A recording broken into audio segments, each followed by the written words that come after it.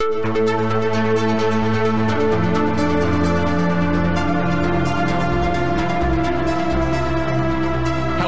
to the Sensibly Speaking podcast. This is Chris Shelton, your host. Thank you very much for inviting me into your home again this week. And this week is an interview I have been looking forward to for actually a very long time. My guest today is a man named Mitch Brisker, who you're going to learn about. He was a Scientologist, not a Sea Org member. He was a professional Scientologist, film director, film creator.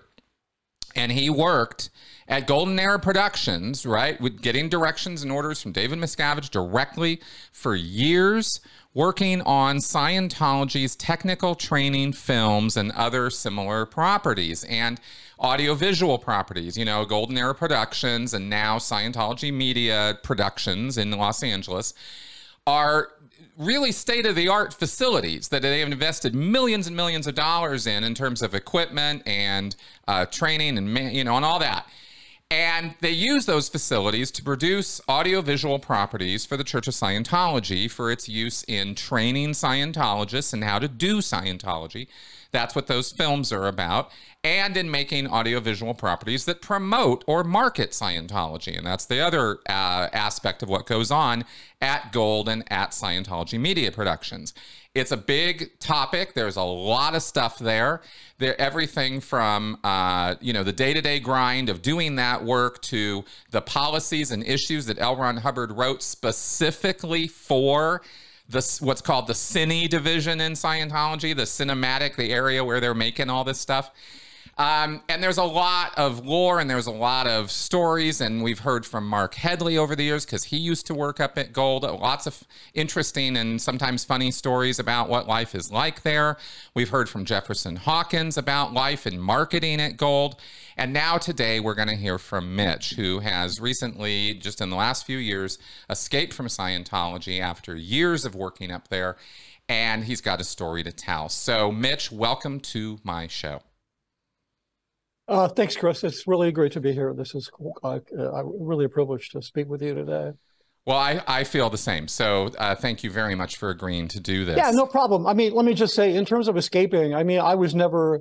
We're talking more about the mental bindings that trap a person because, in my position, I was free to come and go. I worked with the people you mentioned. I worked with all of them, and unlike them. I lived in LA. I spent 5 days a week, mostly, generally speaking, 5 days a week at the base. And I would drive home. At the time, I was married and I had kids. I still have kids, but I'm not married. But so, yeah, and in terms of escaping, I'm still escaping. I mean, talking with you today is part of my escape because I realized there is, I was reluctant to do this for a bunch of sort of reasons that you could understand having to do with brainwashing and coercive control. But I was also reluctant to do it because there's people at that base and at SMP and people in the Sea Org and Scientologists that I really, truly care about, some who came to my assistance in times when I was having personal difficulties.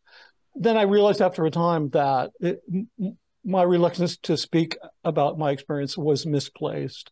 Because if I really cared about those people, I would try to help pave the way to them leaving as well. So I guess that raises my SP potential. Yes, clearly. Yeah. Yeah, trying to help people is definitely suppressive.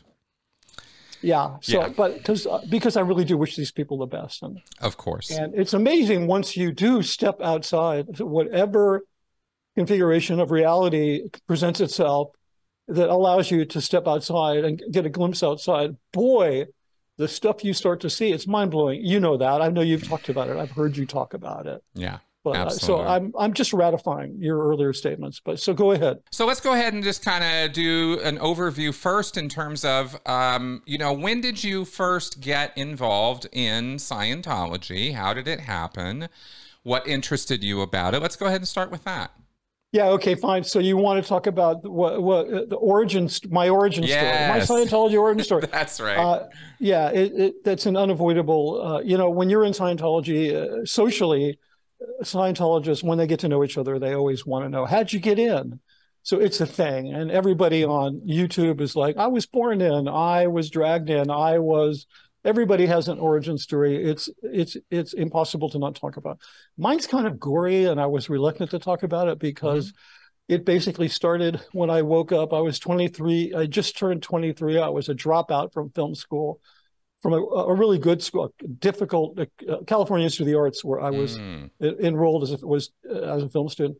I woke up and my girlfriend of a few years, who I was living with, had tragically died of an overdose of heroin and was dead on the kitchen floor. And she and I had been involved in a film, not because we were, not because I was a film student or an actor or any of those things, all of which I had done, but because I had experience on drugs. And I was, for a time, there was a period of time when I wasn't doing drugs, and it's a long story, but I ended up working on a film called Dusty and Sweets McGee, which is still streaming on Amazon.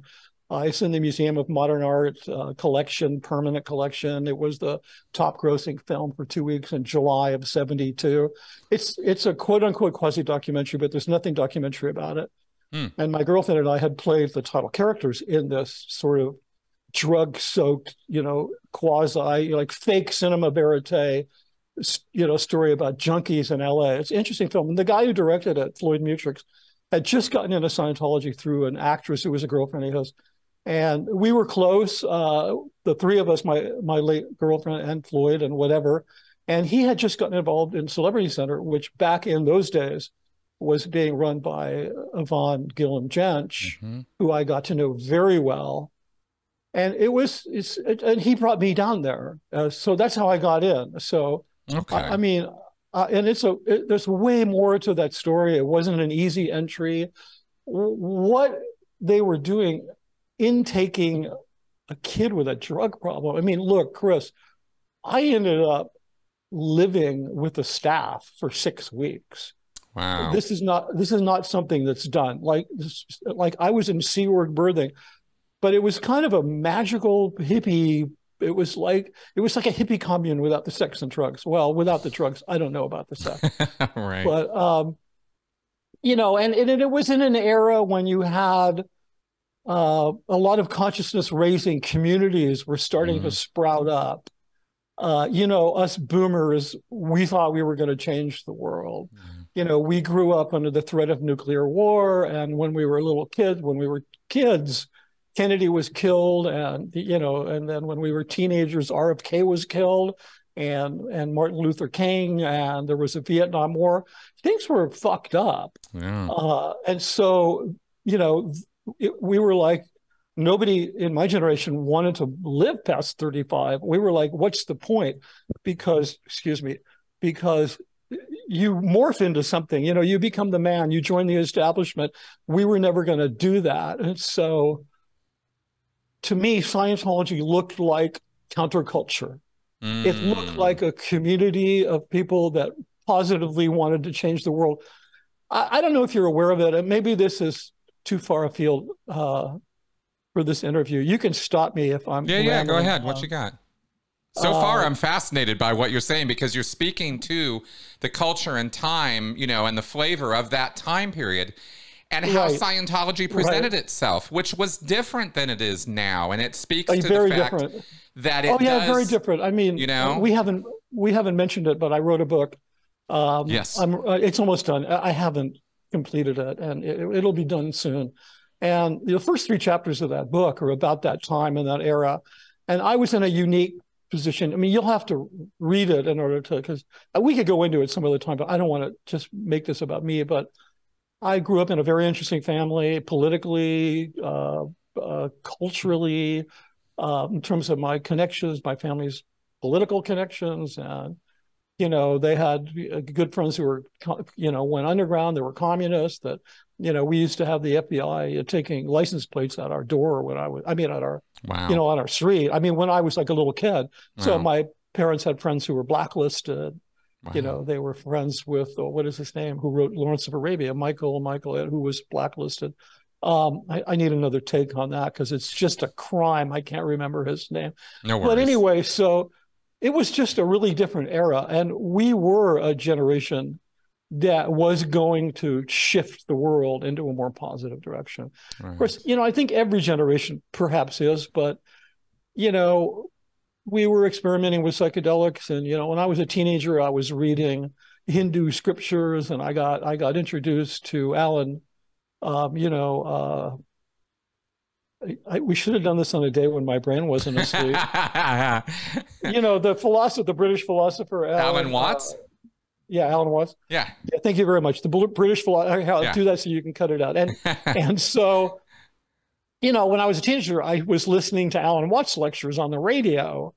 Late at night, some station would. So we were like doing all this stuff, and then I also inadvertently got involved in drugs. I grew up in Laurel Canyon, which is this infamous neighborhood. It was where the Southern California music scene began. I mean, when we were teenagers, like we used to listen to the Byrds rehearsing on Cass Elliott's back deck in the canyon. I could hear it from my parents' house. Wow. So it was just that kind of a scene, right? And, I spent a lot of time on the Sunset Strip, sneaking into clubs, seeing the Doors, who were the house band at the Whiskey, or the Beach Boys, who were the house band at another club down the street.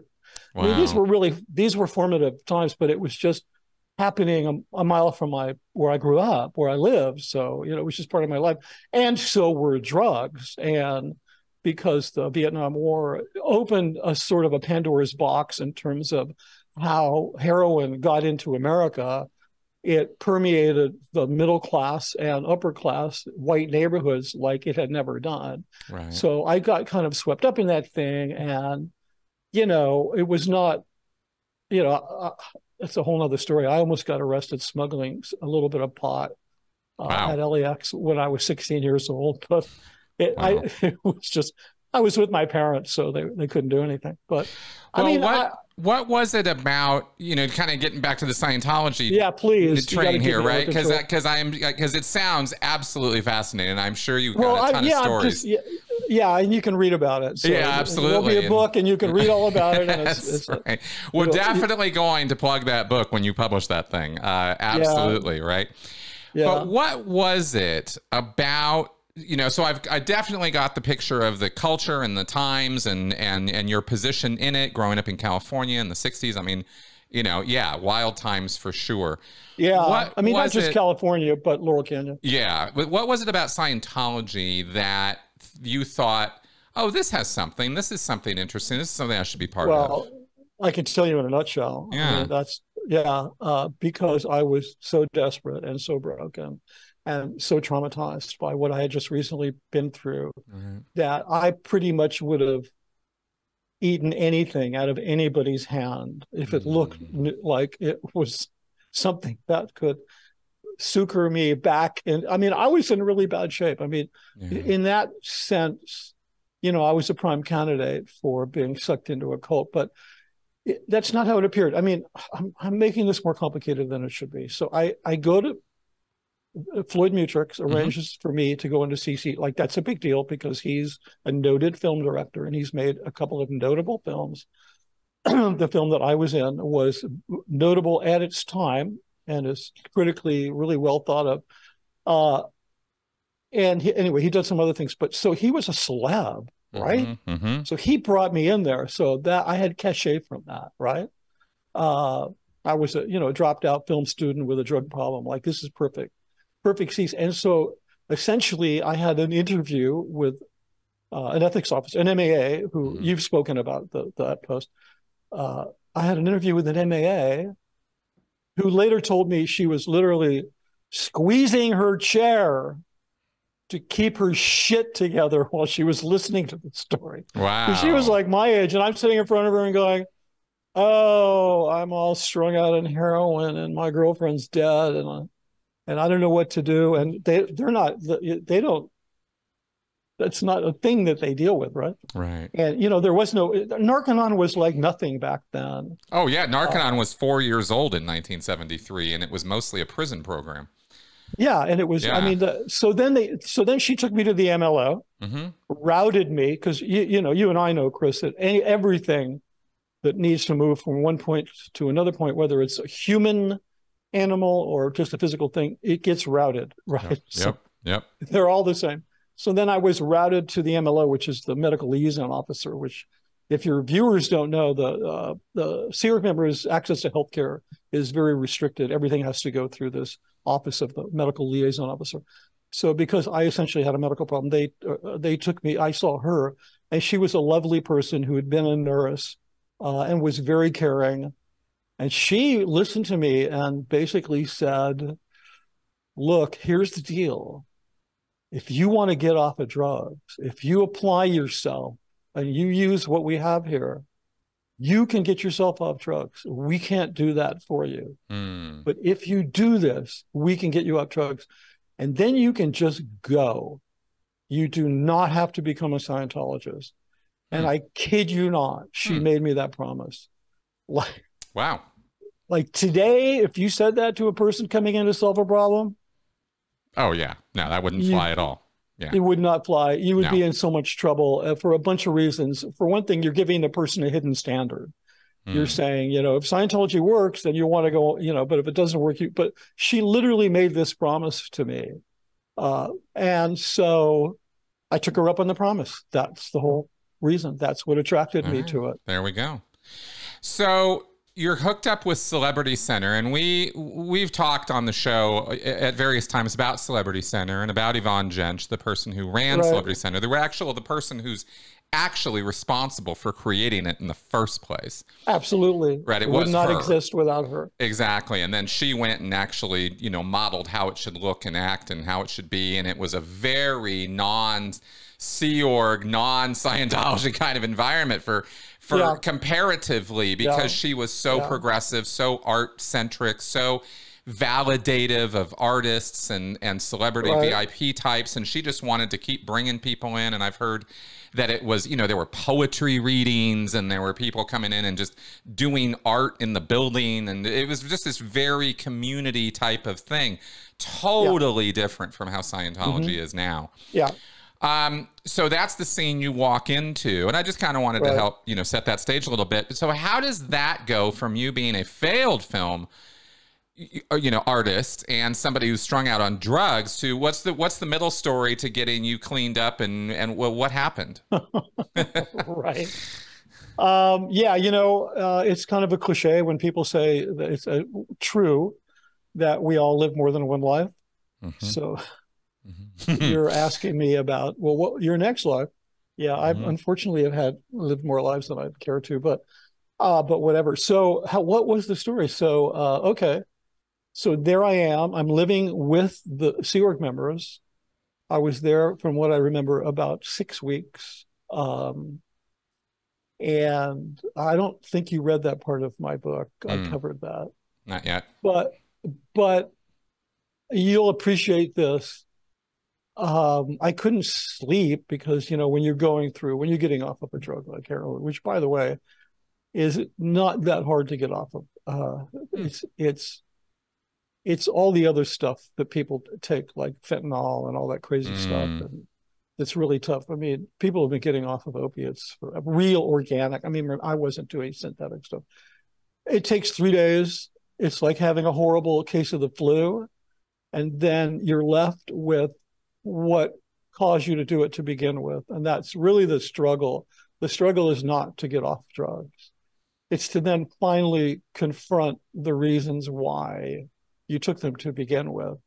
So, I would definitely agree with that. I think that's a very, very profoundly true statement. Yeah, it's very true. So, yeah. And, I learned, believe it or not, and jumping forward a little bit, I did a lot of work for Narconon. I was responsible for helping to develop the Narconon program as it exists today. Oh, wow. And I co-wrote 26 or 28 films. I basically kind of oversaw the entire program, me and a couple of other people, and me and another guy back in 2016, I think. We presented it at ABLE to all of the Narconon EDs from around the world in a 3-day conference, which was myself and two other people, another pro and a guy from CMO. So yeah, I'm real familiar with it. And then I wrote their current marketing campaign. I mean, you have to understand, I had this debt. I always felt I had a debt to Scientology for getting me off the drugs. Okay. And you just got to understand. So I was paying my debt. That was the work I did on Narconon. That was my debt. But the reason I brought that up is because I did a lot of research into addiction when I was doing the marketing campaign. And the thing that I came to realize was that I discovered through somebody, I can send you a link, whatever, to his work, but there's a journalist whose brother was an addict, blah, blah, blah, British guy. And he had discovered that the opposite of addiction is not sobriety, it's connection. And so what people become addicted to things, whether they're drugs or sex or candy bars, whatever, something that you could do compulsively that's ruining your life, that's an addiction. It doesn't matter what it is. Right. They become addicted because they become disconnected. And we know this because soldiers coming back from Vietnam who were addicted, huge numbers of them stopped being addicted when they became reconnected with their families. The addictions just fell away. So the reason, so I did a whole marketing campaign for them based on this idea that Narconon will reconnect you with all of the things that you've lost, including yourself. And it actually can be true. It has worked for people. I know people who've successfully gone through the program, but it's not because any of the technology is doing that. It's because you have a group, and if they're caring and attentive, which they are not always, then they will cause your addiction to become disrupted in such a way that it will give you a window with which you can reconnect with the things that cause you to be addicted to begin with. And, you know, I did this marketing campaign for Narconon, and I was like, wow, it's not the technology. It's the disruptive factor. They're disrupting the drug cycle. And then the person, because they want to get off of it, they get off of it, and then they take credit for it. And I realized this looking back, that it was those 6 weeks that I spent getting off of drugs, living with the staff. I took on all of their cleaning stations. You'll appreciate that as an ex-York member, because I couldn't sleep. So everybody was like, I was like, clean away. Yeah. And I was happy to do it. And they were super happy. I polished the floors. I worked in the nursery. I cleaned dishes, and I was happy to do it. I was not being forced to do it. I was just happy to have another person to talk to and something to do, so I could focus on getting my body, rid of these drugs. And I'll tell you, I think what you're saying right now is really important. I want to underline it a little bit, because I've dealt with addiction in my family. I've dealt with addiction in my life, beyond working with Scientologists who were drug addicts in the past or present. And it is the most ragingly upsetting and difficult, and just, carpet chewing. Like, you're just so upset with, this person, and struggling so hard with, rehab, and then coming out and going back on, and rehab and coming out and going back on.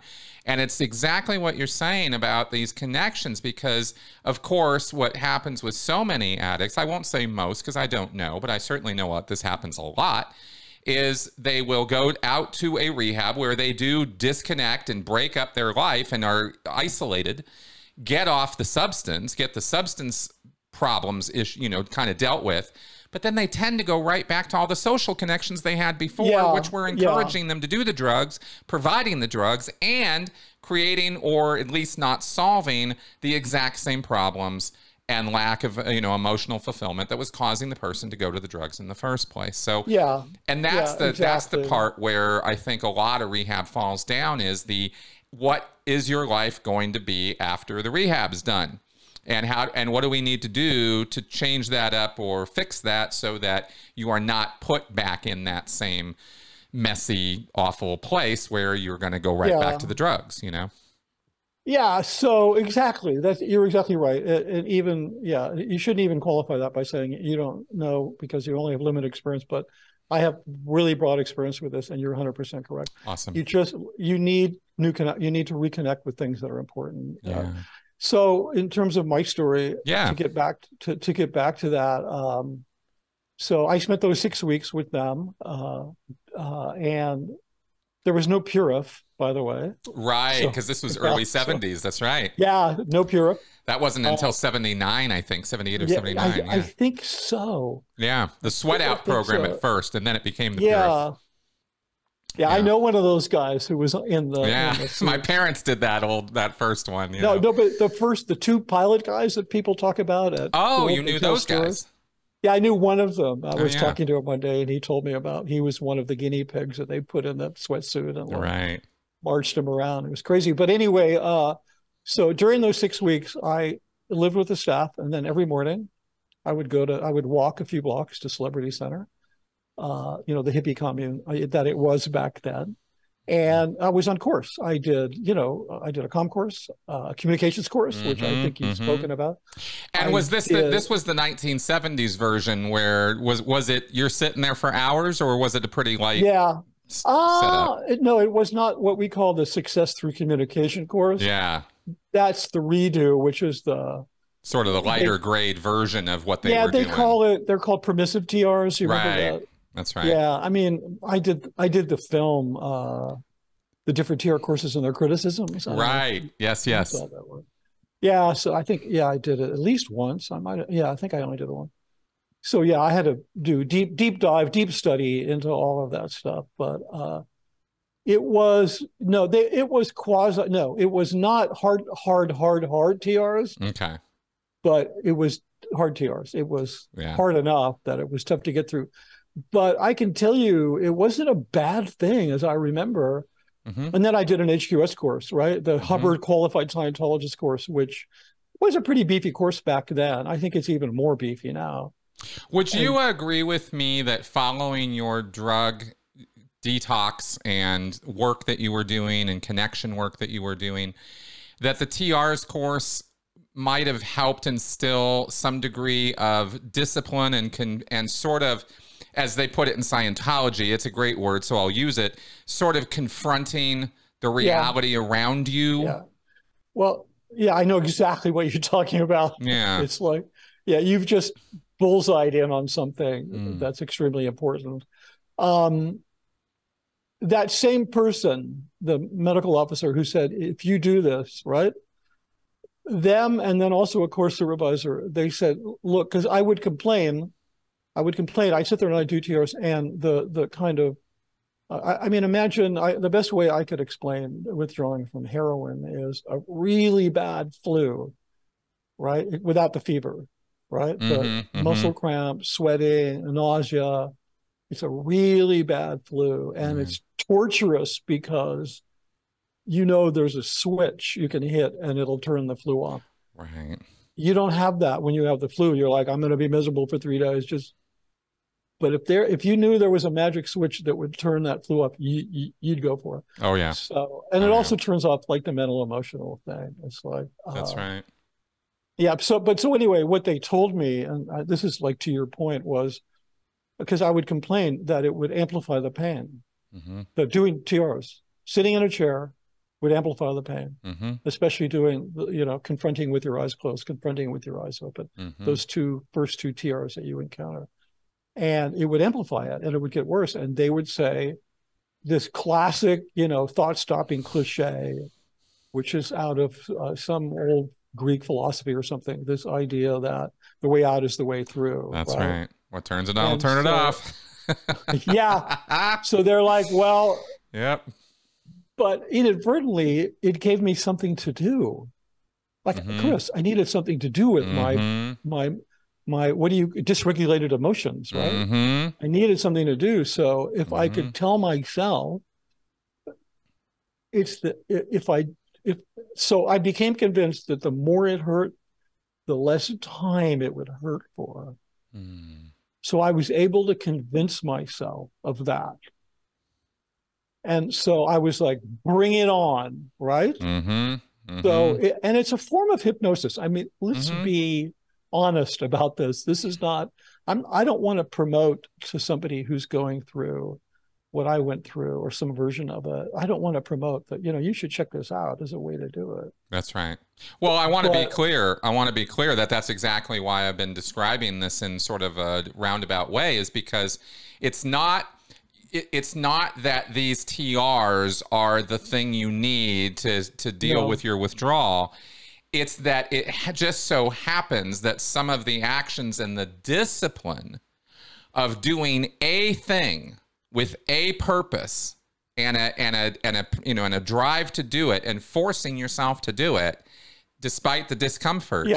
Yeah, that's the cathartic part.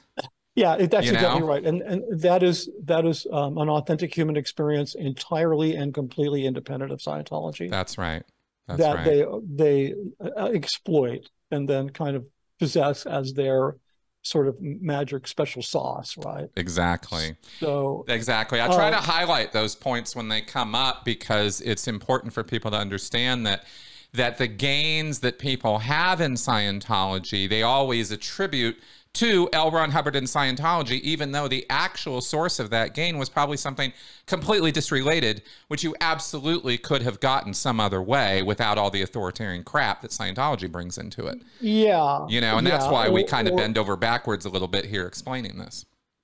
Yeah, it is difficult, but I think there's a lot of self-hypnosis. Not just self, but there's a lot of hypnosis. I mean, so then let me see, I did the communications course, then I did the HQS course where I was also introduced to doing objectives, which is a great way to engage in a community because they're like games that you're playing, right? And people weren't doing it like on HQS, they weren't doing it for the hundreds of hours they do on the survival rundown. Right.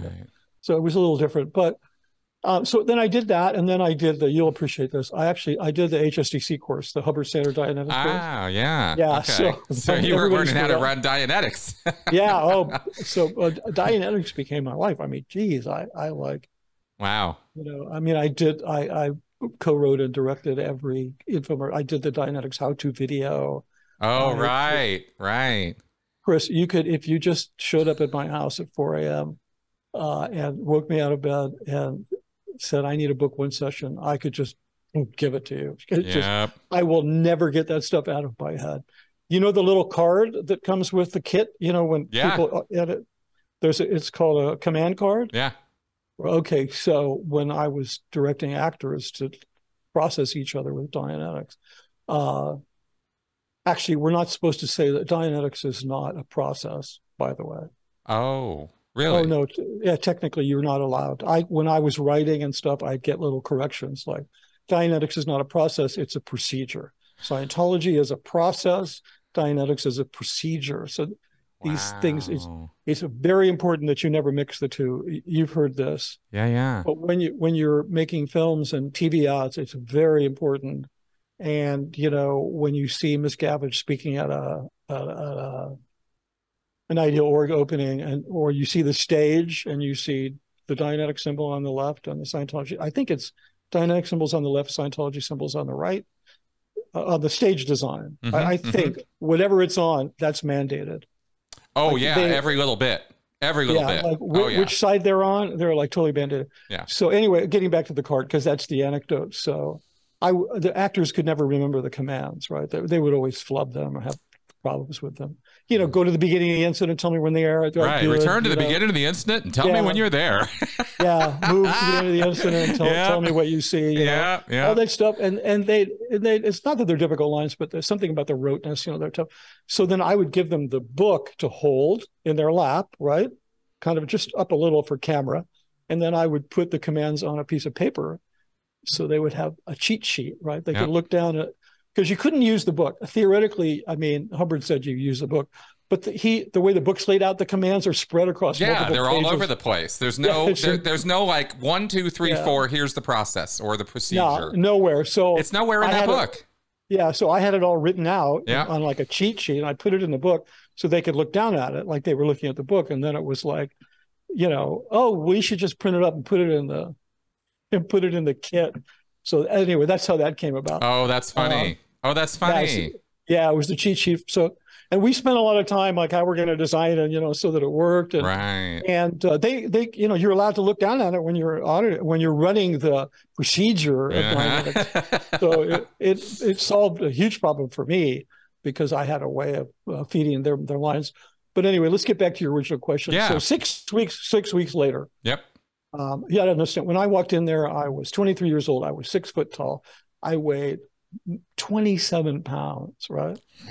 127 pounds. What am I saying? I weighed 127 pounds. Wow. Which I was really skinny. I mean, I was on the what's her name? Amy. My brain's not working today. The singer, Amy, the one who died of heroin, unfortunately. Winehouse. Yeah, I was on the Amy Winehouse diet. Right. Okay, so right. which is boy, if you want to lose weight, heroin's the way to go. And 6 weeks later, I was a healthy 165. I was sleeping 8 hours a night, and I was just a really happy camper. Wow. I mean, I didn't have anything. I could go back to college.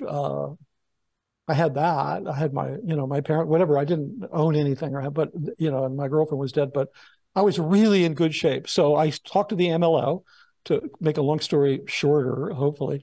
And she said, "Okay, good, great. You're off drugs. You can go." She was like, wow. I mean, it was just so different back then. I'm telling you, this is the Scientology my parents got involved in. It was, it really was kind of different. And I'm talking about it at your level. Obviously, at the Sea Org where Hubbard was, it was batshit crazy. But at the lower levels, people really were using this stuff in an honest effort to try to help. Yeah, well, people are, I wrote in my book somewhere that, same way that dogs reflect their owners, right? Mm. People in a group like Scientology, like the Sea Org, they will reflect their leader. Sure. Right? Yeah. I mean, Miscavige, I guess maybe I heard the dogs belonged to Shelley, but he had these 5 beagles that, I mean, I was attacked numerous times for doing nothing, but I mean, he had the meanest dogs in the world. Really? His little beagles are mean? His were. I didn't know that. I didn't know that. Well, any dog can be mean. You just have to be. No, that makes sense, actually. That makes complete sense, of course. Yeah, and so at Celebrity Center, you had Yvonne. Right. So people were in her sphere. They were in her bubble. Right. I mean, she was amazing. There's a story in my book where I was at CC for maybe a week. I was really in pain and I hadn't slept. I called a doctor I knew. This is crazy, Chris. I called a doctor that I knew and I said, "I need sleeping pills." And he said, "Well, what are you doing?" Because he knew I was strung out. This doctor was trying to help me. And I said, "Well, I joined, I don't know what word I said, but I said, I'm in Scientology." And he said, "That's good. I think they'll help you." So he's like, "Yeah, sure, I'll write you a script." So he wrote me a script for sleeping pills. I talk my course supervisor into loaning me his car. And I drive 2 miles to the pharmacy. I pick up the script. I go back to the staff house. I drop one. I take a sleeping pill and I sleep like a baby. The next night, when I'm walking home from course, I decide, well, I'll just take one now. And I'm in a coffee shop and I just pass out into a plate of food. Oh my God. It's just like, God. I'm just gone, right? And there were 2 students. There were 2 students in the coffee shop who recognized me because everybody knew me. I was a project. I was this, film school dropout, drug addict that was brought in by Floyd Butrix. And so I was like a pet project of celebrity. Right. So everybody knew me. And so these 2 students, I don't know who they are. They saw me and they picked me up and they literally carried me like a block to the staff house. And when I got there was a little bit of a kerfluffle kind of thing, like a little bit of a, and then Yvonne, it was after hours, and Yvonne came down the stairs from the 2nd floor where the bedrooms were. She came down in like a bathrobe and she'd been asleep, I guess. She came down and she looked at me and she put her arm around me and she said, "Let's get you to bed, dearie." And this petite woman, I mean, I was 127 pounds, but still, she weightlessly guided me up to the bedroom. And guess what happened the next day? Nothing. A guy came to me who I'm going to remain nameless, but I mean, I'm not going to say his name, but he was in the series, he ended up leaving and becoming a TV and film actor. And he's probably got 50 credits to his name. And He's a very well-known guy, and he and I were in the same room and we became friends. He came to me and he said, look, you got to give me the drugs. They'd asked him, go see Mitch, tell him to turn over the drugs. He came to me, he said, give me the drugs. I'm like, oh, okay. And that was it. Nobody ever mentioned it. Right. Now, this was such a different Scientology. They were like, yeah, very different. Didn't mention it. They didn't mention it. They went, okay, you're going to be late for court. Give me the drugs. You're going to be late for court. Go. Because it was just like, keep this guy.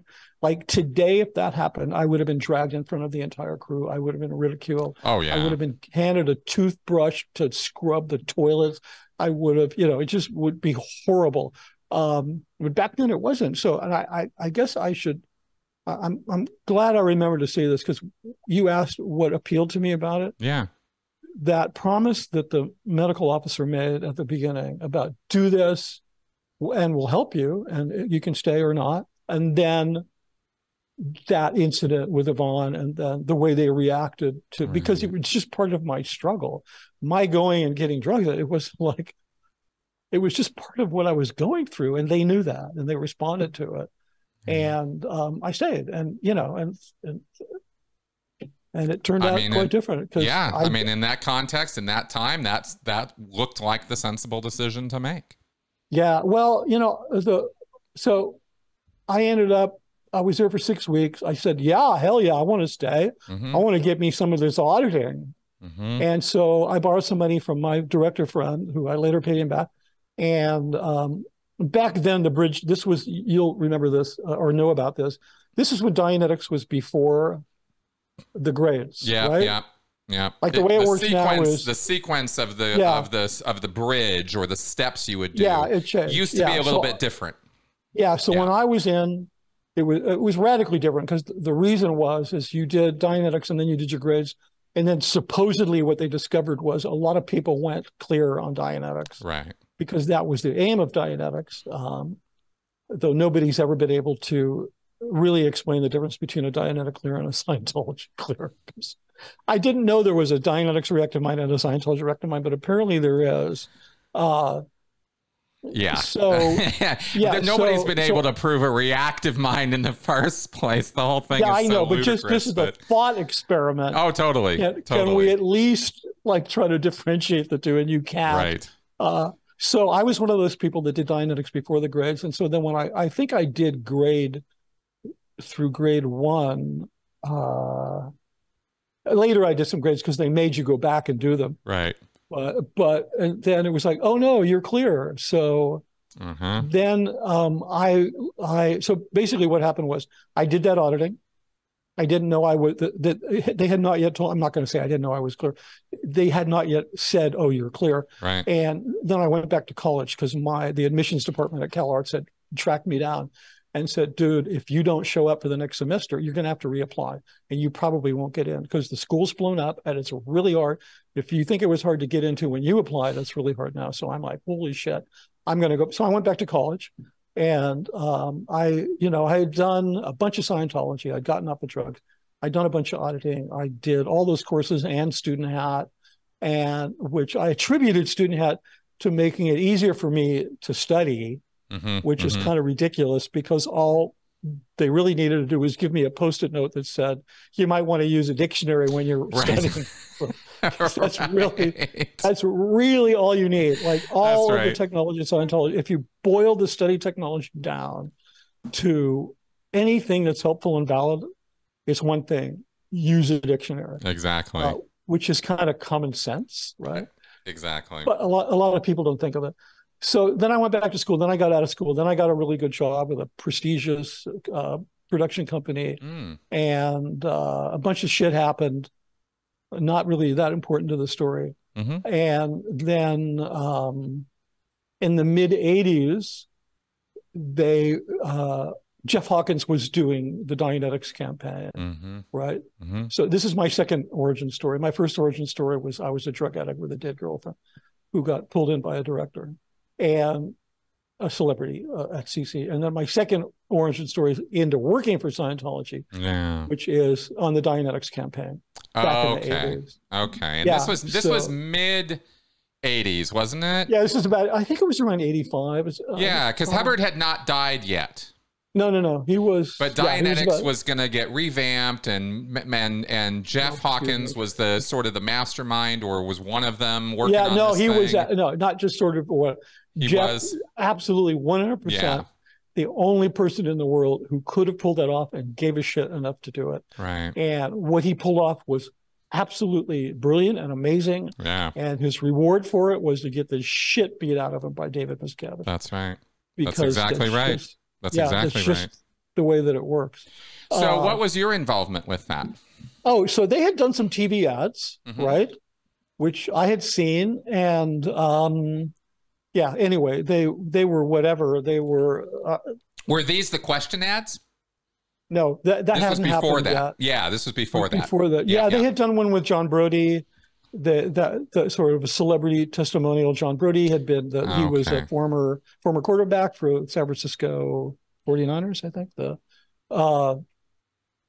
That's the football team, right? 49ers. Isn't it San Francisco 49ers? I mean, I was born up there. I don't know why I don't know. I don't know. Anyway, so John Brody is a very famous NFL ex-quarterback. He had a near career-ending car crash. He received some Dianetic auditing.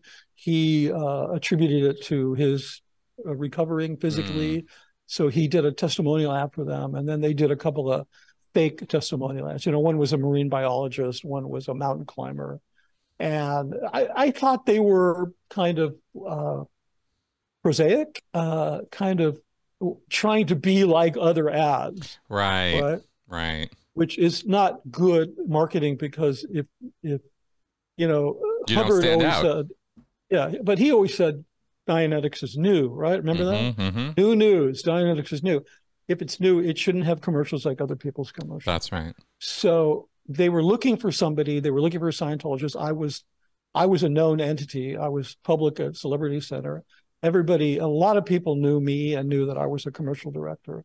And I mean, I spoke with Janice Brady the other day, and we were emailing back and forth, but I had forgotten when I was working at this company, Robert Abel and Associates, which is half the people that worked in special effects on the original Star Wars came out of that company. So it was like a significant kind of company right in the middle of Hollywood. And I had just started there. I ended up being creative director of the company, but I had just been out of film school, and Janice told me, she said, "Do you remember I came to your office and hung out with you?" I had completely forgotten about this, but somehow she had just finished a mission at AO and had a day before her flight to go back to the ship. And somehow Yvonne had gotten a hold of me and said, "Hey, can my daughter come and hang out with you? I think you guys should meet each other." So she came and we hung out. I mean, she told me stuff that anyway, whatever. It was amazing. So a lot of people kind of knew me, right? Yeah. And so then this marketing person from marketing wasn't at Gold then. It was in LA. Right. Central CMU, marketing, right? Central Marketing Unit. Central Marketing Unit. Yeah. And then later it became the Strategic Book Marketing Unit, SBMU. But CMU was in the complex, right? That's right. That's horrifically blue painted edifice. That's right. I don't know what. Yeah, they were there. And so this woman came to me and she said, she was a Sea Org executive. She's no longer in the Sea Org. Right. Wonderful woman. She's teaching children art in San Francisco. And she came to me and she said, "We need somebody to direct some TV ads." I guess she looked in my ethics folder or something, because she said, "I don't really care if you're a sex pervert. We just need somebody. We'll just overlook it." I mean, she made like this joke. The joke was it wasn't at me. It was, this is how desperate we are. You get what I'm saying? And then I always used to joke that because of what I had done for Gold, that if I would have to probably kidnap a busload of orphans, addict them to heroin, and burn down a mission before I would get a comment. Oh, wow. Okay. Wow. Yeah. So in other words, you were considered a valuable property by the church. For a long time. And then eventually, it happens to everybody. I mean, I wrote in my book, if you work for Scientology long enough, you will be ridiculed, traumatized, and everything you've done will be credited to someone else, and you'll be given the blame for things you didn't do. That's right. That's the outcome. It's just how it goes. So she came to me, and then she introduced me to Jeff. And I was like, let's do this. Let's rock and roll. Let's make some ads. He'd pulled in another guy who was a Scientologist, old OTA, who'd been a creative director at like Shia Day and had worked for that, the big agency in Chicago. I can't think of it. I just don't remember the name. And we did some stuff. And then Jeff had this idea, which was, I think, one of the most brilliant, definitely in book marketing, which was the questions ads. Right. Which were hugely successful. So when Jeff started his whole campaign, the book between 1950, when it was published, and 1984, 85, it had sold 3 million copies. 3 years later, by the time we were done rolling out all these ads, it had sold 13 million. So in a matter of like 3 years, we sold like 10 million books. You guys, your project, Jeff at the helm, you working on the commercials and everything else. Yeah. You guys took a book that was 34, 35 years old. Yeah. And you got it back on the New York Times bestseller list. Legitimately. Legit. Not Scientologists going out and buying boxes and boxes of books. Like they did this stuff later. No, it was worse than that. It wasn't just Scientologists going out and buying it. Yes, right. It was legit. But Jeff wrote about the illegitimate stuff, the way they really rigged it to get it on there later. Like they rigged the game, but we got it on there legitimately. I hate to say we, because it was really Jeff. I mean, he was the ad agency. I came in and provided some creative ideas and I got them done. I mean, I got all the questions ads made because they didn't really have a way to do it. So because I had, accounts with post-production houses, and because I had relationships, I could go in and, I mean, it was like a factory. Like I had a post-production house because all the ads had the same design. Right. And they were pretty cookie cutter. I mean, they were pretty simple ads, which was part of their power, is they were just like, wow, what's this? Totally. The other thing that people don't realize is that before the questions ad, nobody had ever made an ad where the featured visual in the ad was text. Right. Nobody had ever done that. And then after the questions ads, that became a thing. The only text you saw on TV commercials was the disclaimer at the bottom. Right. Dealer prep, not included, and then you'd see the text at the bottom. And then after that, all of a sudden it was title, boom, title. And that, I don't know. I mean, in the history of television advertising, Jeff needs to get a credit for inventing the text-based ad, because it became a thing. And we could just phone it in. We could literally just send the post-production house, I'm embarrassed to say it, but we could send them a fax. Wow. And they could put it together. They just make the ad. Yeah. Like we wouldn't even have to show up. They would just make it. And then Jeff had provided like a list, a distribution list of where all the stations where the ads went. And then there were some post-production houses who specialized in making sure that those got distributed. So the whole thing was just push button. It was crazy. Right. And Jeff Levin was the one who did the music for those. Is that right? I mean, here's the thing. Yeah, absolutely. Jeff did it. See, and all of you guys are out. I've interviewed all of you now on my channel. It's so hilarious. Yeah. Jeff is an old dear friend. He was at CC when I was there. He was no longer on staff there, but he was still public there. Jeff and I we're still friends. I mean, I still talk to him. Nice. He's a great guy. But my memory on this is really fuzzy. I know I listened to Jeff Hawkins tell this story, and he says he tells it like it was like Tangerine Dream. He had this idea of a Tangerine Dream soundtrack. Right. And I remember going to Jeff and saying, back in those days, Intel, remember Intel? Yeah. But do you remember their ads? At the end of the ads, there would be this little motion graphic, and it'll go bum bum bum, and it'll go Intel inside bum bum. Oh yeah. Remember that? That's right. And I do remember that. Yes. Yeah.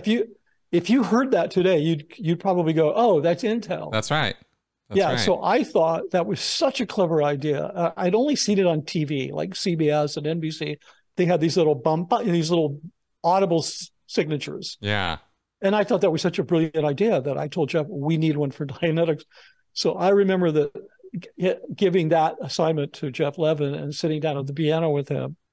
And Jeff says it was him and Chris Meany, Maney, Mm-hmm. right? Who was married to what's her name? Maney, his wife. She wrote a book. Blah blah blah. It doesn't matter. So his partner back then, Chris Maney, that the two of them did it. So according to me, I suggested it as an Intel Inside type of audible signature, like an audible logo. Yeah. Yeah, right? yeah. Audio logo, I guess you could call it. Jeff says he came up with it, and it was based on Tangerine Dream. and then Jeff Levin says it. But I have this mental picture in my mind of sitting at a piano bench next to Jeff Levin, because he'd done some commercials for me, some composing, and as well as David Campbell, and I worked with all those guys. And I remember him going dot dot dot dot dot on that. So it's really funny. I've never really confronted Jeff about that. I mean, I'm in communication with him, and I sent him part of my book, and we've talked and whatever, but I never really, and he said nice things about me in his book, and I said nice things about him in my book. So, but yeah, we're not going to have some, Dukem here over who came up with the Dynetics music. No. I think it's funny. I don't think we ever would. I think we would all laugh that we remember that signature differently, because okay, flash forward 15 years maybe. Mm-hmm. And, after Miscavige completely dismantled marketing in LA, mm-hmm. ordered it to come to the base, found me because who's this person directing all these ads in LA? I just didn't do questions ads. I did an animated ad, a high-end computer animation ad called, it was what was it called? Maze. That was the Maze ad. I'll find it. I remember that. I know what you're talking about. There's like a labyrinth presented, and you're kind of, the camera's kind of shooting through it, and then it's kind of like Dynetics will solve this for you or whatever. Yeah. Yeah. I remember that commercial. We did a bunch of cool stuff. So Miscavige was always trying to reboot Dynetics, which he's never going to be able to do, because he'd have to apologize to Jeff Hawkins to begin with, but he could never do it. But so there was this concerted effort back in the earlier to reboot the campaign.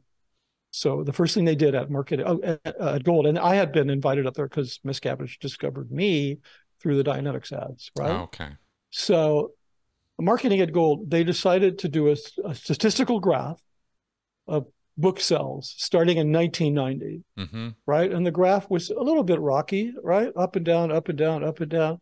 And I looked at the graph and I said, why did you start at 1990? You needed to start like 1984, because mm-hmm. the big sales were in the 80s. And they said, well, we tried that, and you'll understand this. Mm-hmm. And then we'll have to explain it. But it flattened the graph.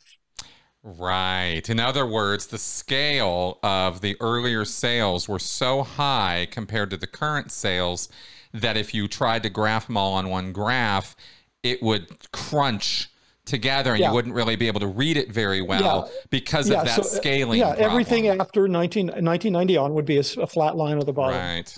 Nothing. There'd be nothing. Right. Because they were so pathetic in the sales compared to what was happening when Hawkins' campaign was going. Yeah, and this is a famous thing I think they do organizationally in the Sea Org, is they just pick the section that looks really good and get rid of the one that shoves it down. That's right. So I saw a lot of graphs in Scientology like that, by the way, guys. I was in management at West US, and I didn't have access to the international statistics, but I could see what would happen with these peaks and then these crashes, and it's a routine pattern in Scientology, and it indicates exactly Miscavige's leadership style, which is kill the successful people because he just doesn't like them for some reason, or because they're successful, or because their name is somehow, important all of a sudden and his isn't, or he didn't come up with the idea. We could come up with a million reasons as to why, but this is his management style, is, kill the producers.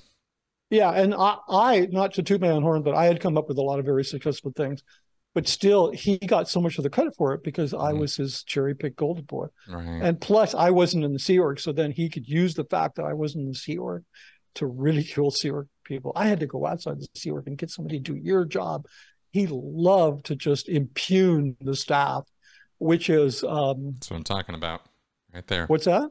That's what I'm talking about right there, right? Is somebody who really seems to get joy from oppressing people. From making them feel about themselves, about their work, about their life. Yeah. He just seems to get off on that. And it's a really sick trait, you know? Yeah. I mean, it's tough for, you know, I was treated really well by him for years, Chris. I know that. I mean, I know that also fits into the whole narcissistic, you know. Well, it's because you serviced him in a number of ways, including him being able to use you even when you weren't around to, you know, to run control and, you know, and punish these people for existing. You know, it's his thing. Yeah. The last letter that I received from him was in response to a note I wrote to him was back in 2018. I was back at I was back at Gold, and after having been busted at S&P, when finally it all caught up with me and blah, blah, blah, you know, my personal life and my life working for them, and it all went. And then there comes to a certain point where nobody cares about like your achievements in the past. Right. You know the saying in Hollywood, they say you're only as good as your last picture. Well, Greg Wilhere, who I was close with for a time, who was one of the people that like oversaw my onboarding at Gold. He came to me and he said, well, you got to remember you're only, this was way back in the early days, but he said, yeah, you're only as good as your last effect. So right. Like that. Yeah. That's the Scientology version of it. That's right. Yeah. And so nobody's gonna, no, it's black and white thinking. Well, you've talked about that. Oh yeah. But it's just the hate of black and white thinking. So anyway, I got off track a little bit there. So, we were talking about the Dynetics campaign, and that's kind of how you got into it all. So they were trying to reboot it. This anecdote I was trying to tell you, they were trying to reboot it. They did the funny thing with the graph, and then we did some focus groups, which I hate focus groups. I will do it. You know, all of the great things that emerged in the world, none of them were focus groups. Steve Jobs didn't focus group the Mac or the iPhone or the iPod, you know, like, you know, Elon Musk didn't focus group the Tesla. And it's just some people, they have great ideas. They believe in their ideas. They have creative ways of announcing their ideas, which in a nutshell, that's what advertising does. It just is a crazy great way of announcing that you have something that's worthwhile.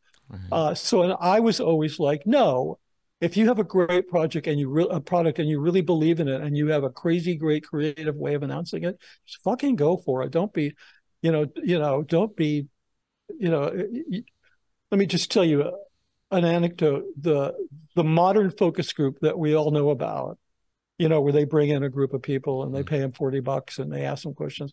That was invented to test a certain product, and nobody remembers what it was, but it was the Edsel. Okay. Oh my God, really? Yeah. So, and I always used to point this out to them. I'd say, why do you want, like, focus group? They're a disaster. They gave us the Edsel.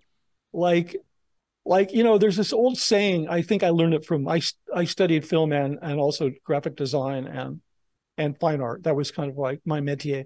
And I had a design teacher, a really noted designer, and he used to say that he didn't make this up, but he used to say that a camel was a horse that was designed by a committee. Right. So, you know, we've all heard that, but that was the first place I heard it. So but we did focus groups, and I went, me and I had a partner. She no longer, I don't think she's in Scientology, but she has notable in-laws, so she's not going to ever. Sure. But we went to these focus groups, and one of the things was asked of them, we had a group run it for us. You know, they were paid a lot of money. And this was after Jeff had left, right? He wasn't part of this, right? Jeff Hawkins. And so one of the things that you want to do, like a kind of memory impression test, like, do you remember ever seeing a Dianetics ad? Do you remember what was in it? Right. So one of the things was, do you remember? And then we played the theme, and they were like, oh my God. And this one kid was like, yeah, I was 8 years old. And it was just crazy because it's like 100%. Yeah. People associated that signature with Dianetics. So not only did Jeff come up with this wildly successful book campaign, but he also somehow I can't say he came up with, but under his scholarship and his leadership emerged this signature, which became one of the most memorable sounds in the history of TV. There's the Dianetic sound, there's the Intel, then there's Alka-Seltzer, plop, plop, fizz, fizz. Yes. Right? Yes. And then there's one, a brilliant one for a coffee company. I think it was U-Ban, and it was a percolator.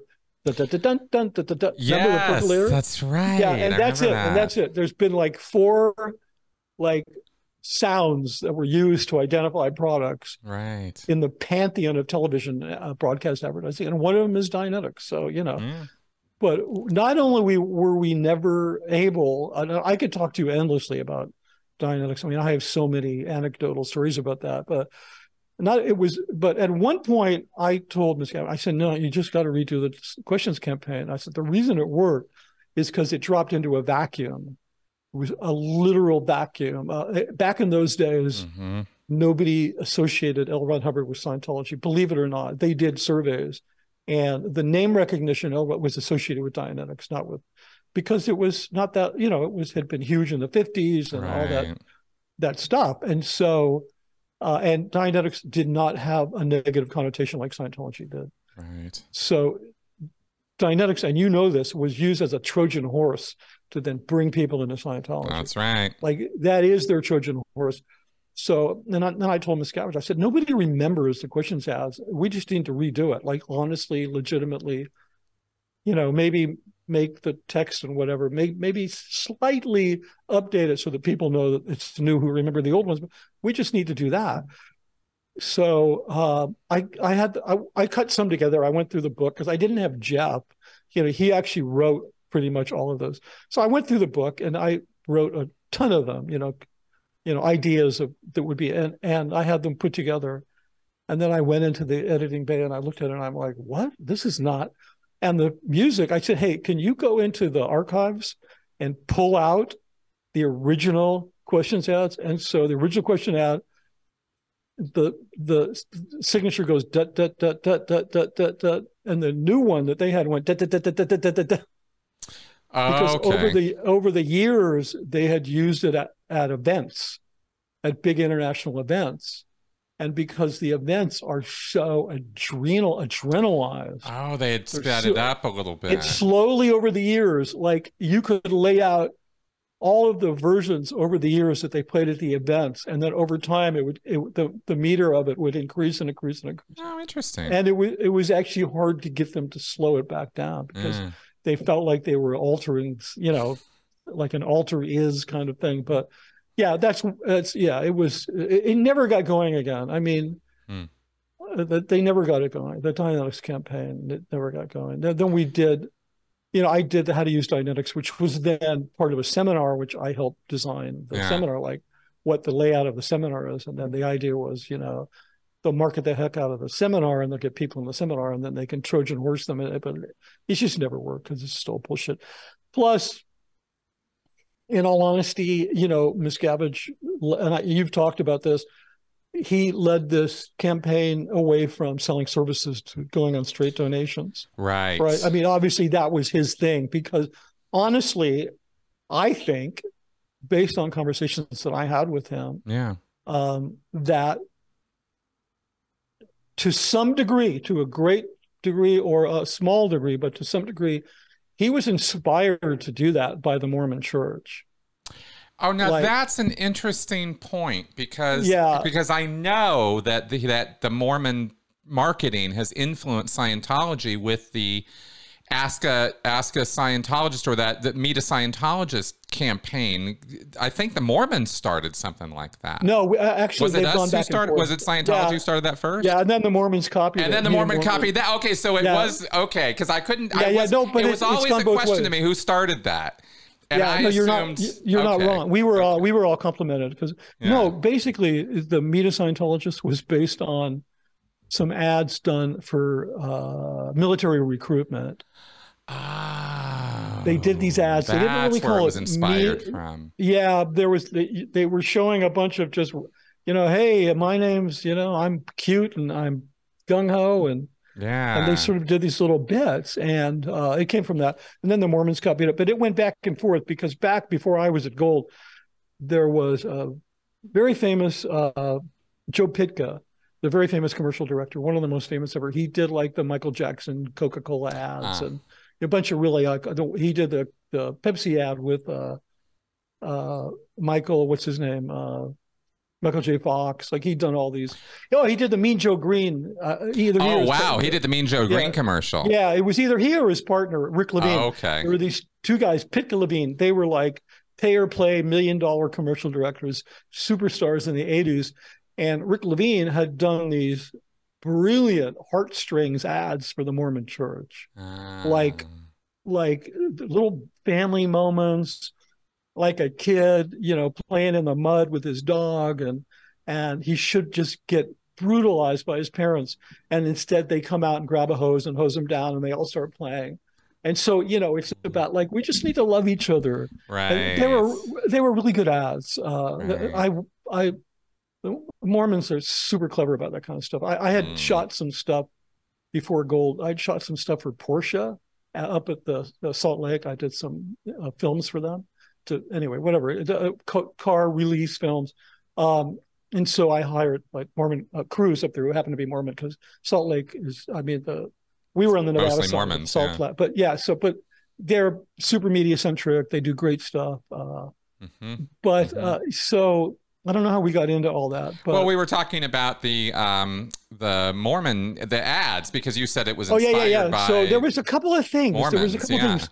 Like, I'd heard Mark Headley mention something about, Mark was heavily involved in the systems. Like, I was on this team of people that was like, I designed, the public displays and all the ideal orgs. Oh yeah, all those audiovisual. Yeah. So the whole layout and how it works, that was my project, right? Like, I spent 18 months in the studio at Gold building the ideal Division 6. So that Miscavige knew how big it was, so then he'd know how big of an org to buy. That's where they arrived with 60,000 square feet, because we built a Div 6 in the studio and it was 20,000 square feet. So that's how the standard became, so, 60,000 plus in terms of the size of the building. Yeah, because he said a third of the organization has to be Division 6s. Yeah, that's the key number. And because he said a third, Miscavige knew he needed to buy buildings, because the buildings were disgusting and he couldn't take Tom Cruise to them. Right. And that's not just a rumor, because he told me that and showed me pictures of all the orgs and said, I did blah, blah, blah. Aren't they disgusting? I mean, I had a firsthand conversation with him about that. Did you? Because that is a point that I've wondered about, is absolutely. How much was it Tom Cruise inspired? No, I showed up. Well, I'm not really inspired. I mean, I don't know that that's a bad thing. I mean, somebody comes along that is of a world that because of that, you're reminded how shitty your world is and you need to upgrade it. Oh, no, absolutely. That's not a bad thing. No, not at all. Not at all. But it's interesting how it does tend to, how all the emphasis on it now counters what Hubbard was writing in his policies about what the priority of the organization should be. Well, as I wrote in my book, and there's a policy somewhere, which you're more of a policy guy than I am. Sure. But he wrote somewhere, they'll know us by our mest. Does that ring a bell? Oh yeah, they will. Know us by absolutely, our mest. Absolutely. Okay, good. It wasn't that Hubbard didn't want good quarters. But his emphasis in policy was, if you're not selling and delivering Dynetics and Scientology services as your number one priority, you're off the damn rails.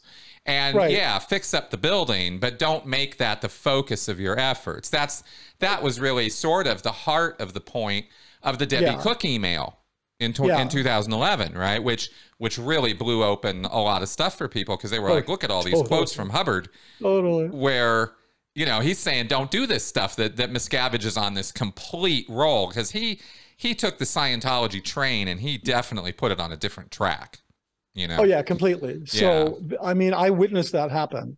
Right. Like, that's why I'm so curious about what you have to say about it. I was, if anybody thinks, I mean, I wrote about this, Chris, if anybody thinks that David Miscavige connived the ideal org, the ideal org program as a money-making, land-grabbing scheme, they're completely wrong. It was 100% a serious effort to solve the problem of how to expand Scientology.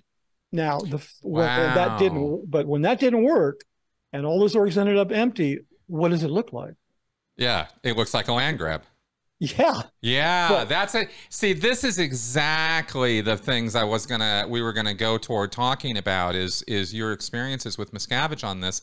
Because it's pretty clear you were involved and around in and out of his circle for years, working in the position you were in at Gold, right? Yeah, and you weren't just a film director. You designed the Division 6 layout. That's wow. That's a lot more than just directing some films. No, I headed up the design team on the LR's Life exhibition, and I also was in charge of the Industry of Death Museum. Really? I designed that whole goddamn museum. Wow. I supervised all the films. I wrote half of them myself, directed half of them myself. Right. So Okay. There got to be a point where whatever it was, if it was anything visual, if it was like they bought one of the Hubbard houses and they did concept renderings of how they were going to design it, like what was going to be in it, because you're going to make it authentic to the time period and to Hubbard being an inhabitant, but you're also going to want to put display things in there for the public to look at, like maybe some cases, maybe a video monitor where they could watch it, blah, blah, blah. So, the landlord office would submit, renderings, beautiful computer renderings to him. And he'd say, did Mitch see this? Like, this happened all the time. It was like, if I was driving home on a Friday night to go see my family, and I could get a call halfway home saying, we just got something, and it says, did Mitch see this? And you have to come back. And I'm like, did he say, did Mitch see this? And if he's halfway home, drag his ass the fuck back up here to look at it? Right. No, and sometimes I would say, fuck you. And sometimes I go, oh my God, because I just didn't want the grief. So, whatever. Right. Or, we heard that there's this traffic. I don't know if you ever explained, but every written piece of paper that flies around the Scientology universe, especially from Miscavige, is referred to as traffic. Yes. Right? Yes. Yeah. And so you get this little message on your phone that says you have traffic, which means something's coming down to you, and you better just go someplace where his communication runner can find you and hand it to you. And it's very stifling. It's sort of traumatizing because your position in space becomes the subject of somebody else's, what do you call it? Not your own, so to speak, right? So, but anyway, so what happened with that was one day, did you ever get to go to the Industry of Death Museum? I actually helped build it because I was on the RPF when that opened. Oh, okay. Then I probably saw you in there. You probably did. I might have been around, Yeah, because every one of those projects, like the Life exhibition, and they were always halfway done and they were a disaster. And then I would get a call like, can you please go in and take this over? And my heart would jump out of my chest and I realized blah, blah, blah. But I was, I was good at solving those problems. It's probably the other reason why I would,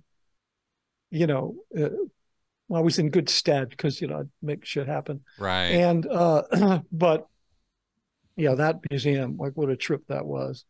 That was one where I went in and ripped like half the thing out. But okay, the thing I was going to say was, okay, so that museum with the monitors and they had the thing, I forgot what we called it, where you could push the button and it would play. It had a huge play button because I said I want a play button that somebody can hit if they don't have arms or legs, right? They can just do it if they don't have hands, they could just hit it with their elbow. But that was the prototype for the public displays because it was a self-guided tour, right? And then that gave Miscavige the idea, we need to do that in Div 6. We need a self-guided tour with video panels with lots of videos they can watch.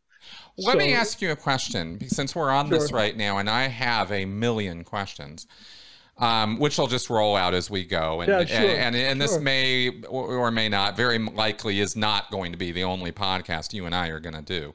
Because I'm going to pick your brains, man. I got so many questions for you. Fine. And what I want to do is I'm going to read your whole book and then we'll regroup.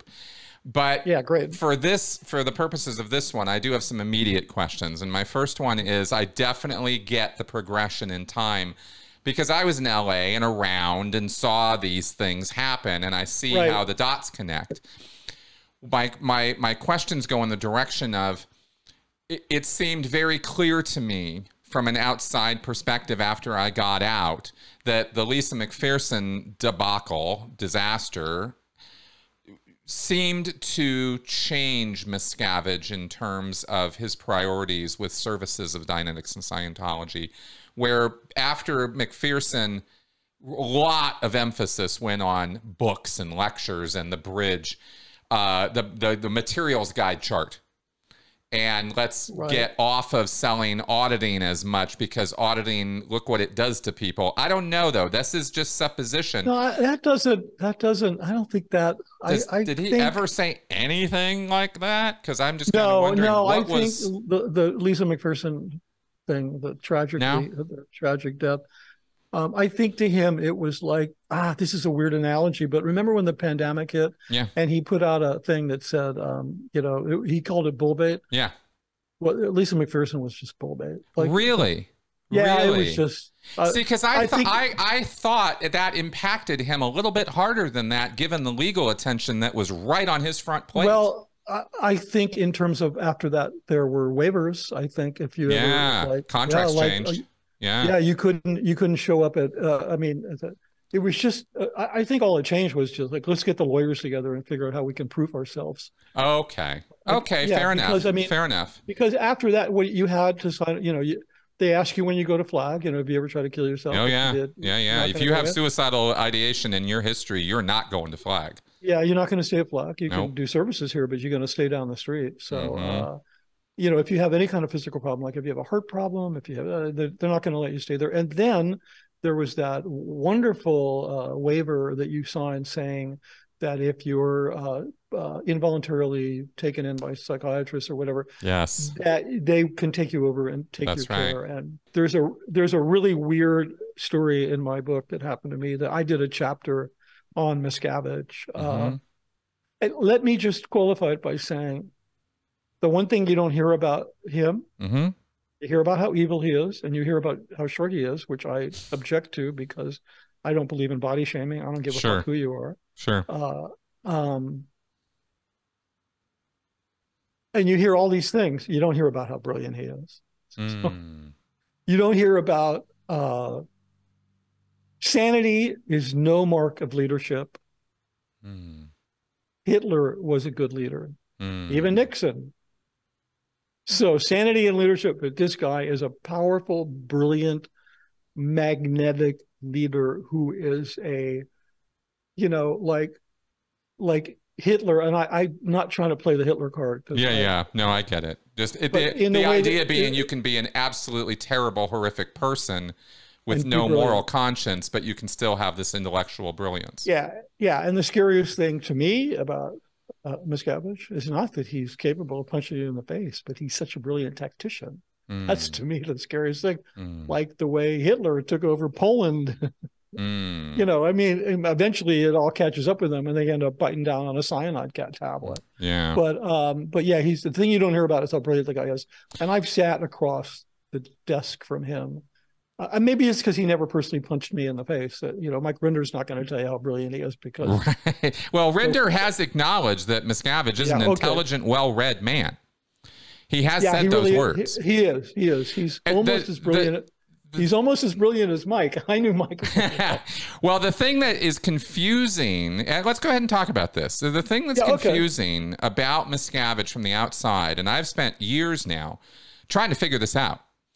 And I've come up with conclusions or suppositions that I'm totally happy to be proven wrong about. So I'm not going to try to argue these points. It's just things I've been wondering about. And based on the available data, it doesn't look like he's a true believer because he doesn't push the basic usual policies of Scientology. He pushes the most extreme nonsense. And that's his interpretation of Scientology. Since he's taken over, there has been this shift to make it a worse brand of Scientology. We talked about how it was in the 70s under Yvonne versus how it's been under Miscavige. polar opposite difference. And this is right. character. This is his leadership manifesting itself, right? Right. So you look Absolutely. at that from the outside and you go, well, here's a guy who's driving this thing right over a cliff. The image of Scientology went from nobody connected L. Ron Hubbard and Scientology up until the 80s. And then we got Dianetics, where their name recognition really bounced. I remember hearing when I was in the church that Dianetics went from like 15 or 10% name recognition to like 80 or 90%. Yeah, it was huge in the United States because of that campaign. It was gigantic. Right. So now, of course, we come forward to, 2023 after Anonymous and after all the, Going Clear and after Leah's show and after all the exposure of all the years and the internet. And we see Scientology and L. Ron Hubbard's name synonymous now and reviled, absolutely toxic. Yeah. And that's Miscavige's product. And so I have to wonder, how brilliant is this guy when this is the result of his work? But you make a very good point that there's a difference between morality and conscience and intellect. Maybe he's this really brilliant guy, but he's brilliantly running it off the cliff. And I keep wondering, what is up with this guy?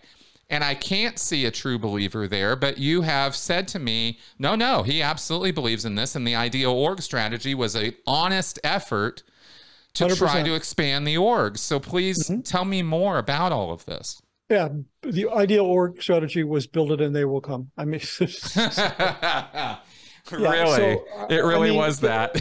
Oh yeah, 100%. Yeah, listen, Field of Dreams strategy. Why else would he have spending, like, he shut down film production. Well, actually, there was another director who'd come up from Australia, like the B team guy, and he was off doing some stuff on location to keep film production going. But I spent 18 months in the studio building a prototype, the same way that Apple did the Apple Store and McDonald's does their stores and Starbucks does their stores.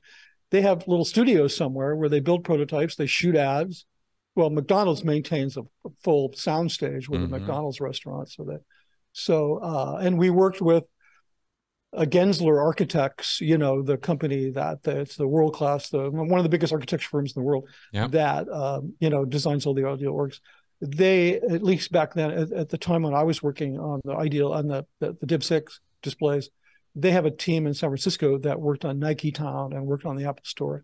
And we interfaced with them to turn over our proof of concept on the displays so that they could deploy them to the different orgs. Right. So, this was even that point, let me ask you, let's hone in on a couple details, because even that point of the Division 6s, the very first thing I thought when I saw, as an old school, and you're old school Scientologist, I mean, as an old school Scientologist, a 70s Scientologist, the thing that I thought watching that roll out was, this isn't how it worked. This isn't how Scientology expanded in the 70s, is computer displays and an impersonal approach. It was hands-on friendly contact. Yeah. Why would Miscavige say the comm course isn't what boomed Scientology in the 70s and robot tech is how we're going to expand it? It boggles me that he thinks that's actually going to work. Okay, so I'll give him my opinion. Tell me, please. Keep in mind, nobody can get inside of anybody's head. Oh, no. I'm only asking within your experience, of course. Yeah, of course. I can positively, absolutely tell you, David Miscavige never said to me whether he was a believer or not a believer. Sure. Whatever. I think he fully believes it. I mean, I had conversations with him early on about how he fully expects to achieve a state where he can come back and remember his entire existence. Okay. Like we've had all kinds of conversations about that. So, okay. I think he 100%. I mean, I think he's under a certain kind of stress from the fact that Hubbard has kind of been a no-show. He's supposed to come back. Oh, really? Right. I mean, what's the motto of the Sea Org? Well, yeah, it is. Of course, we come back, but there's this OT8 issue, this HCO bulletin, which says he's going to maybe come back as a politician, maybe. Do you ever see that? Well, yeah. No, I've never seen it, but I've heard about it. But whatever it is, he was supposed to come back. Got it. Right? I mean, people. Wow. So Miscavige actually is waiting for Hubbard to come back. I think so. I kind of, in the back of my mind, I think he's going fucking crazy because when they did the raid on Pat Broker and found out he didn't have the OT 9 and 10, that wasn't a problem because Ron was coming back, so he's going to solve the whole thing. Right? But the longer you go when he doesn't come back, right? Kind of becomes a big problem, right? Oh, is that what's stressing him out? Is that why you drink whiskey every night? That's just my own. That's just my own thing because he was very sensitive about not wanting people to think of him as source. He was very sensitive about not wanting I don't want to say, I don't know what the word is, not adulation, but just the notion of who is source. Like he didn't want that to ever be transferred to him. Like he would say any number of times, like, yeah, I want to do this thing, but I don't want people to think that like I'm trying to be source, because I'm not trying to be source. You get what I'm saying? So wow, that is really interesting because his actions have been the exact opposite. Yeah, no, I know, but I know, but I think he was handed the reins or took the reins. Yeah, I think he took them. And the reins are the reins. Yeah. You get what I'm saying? Yeah, I do. Yeah. I do. Yeah, I mean, I don't personally. I didn't know Pat Brook. I knew Annie. That's another story. And Annie was. You don't have friends in this series. You know this. Yeah. You have people that you're friendly with. Correct. But they're not friends. That's right. Because you can never confide in them. That's right. And one of the basic definitions of a friend, or the role of a friend, is someone you can confide in. Yeah. So I was friendly with a lot of Seaward members. Some of them very much so that I had a kind of not familial, but friendly love for them. Like, wow, I really like this person. So Annie Tidman was one of those people. Yet I was in such a bubble. I never knew till after she died that she was Annie Brokaw. Right. Because of course she was probably was she treated well by Miscavige? Well, she wasn't treated badly. I mean, I remember when she left. I didn't really know her before she left with her ex-husband, Jim Logan. Okay. But I knew her. She hung out in the 90s, late 90s, early 2000s.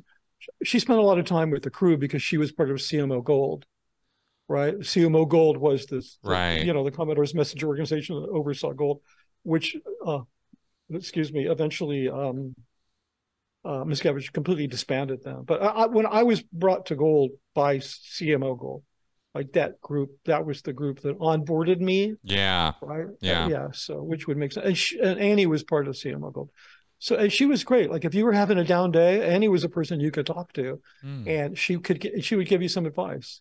Okay. I was having a terrible day one day, and she said, I remember I was like 12 years old and I was having a terrible day, and LRH came up to me and he noticed I was having a terrible day, and he said, Annie, anything's possible. And he said that really brightened my day. So, I usually had a kind of disdain for people she rarely talked about her experiences, but I didn't like hearing these stories because I thought it was people usually when you'd hear them, people would use them to inflate their importance.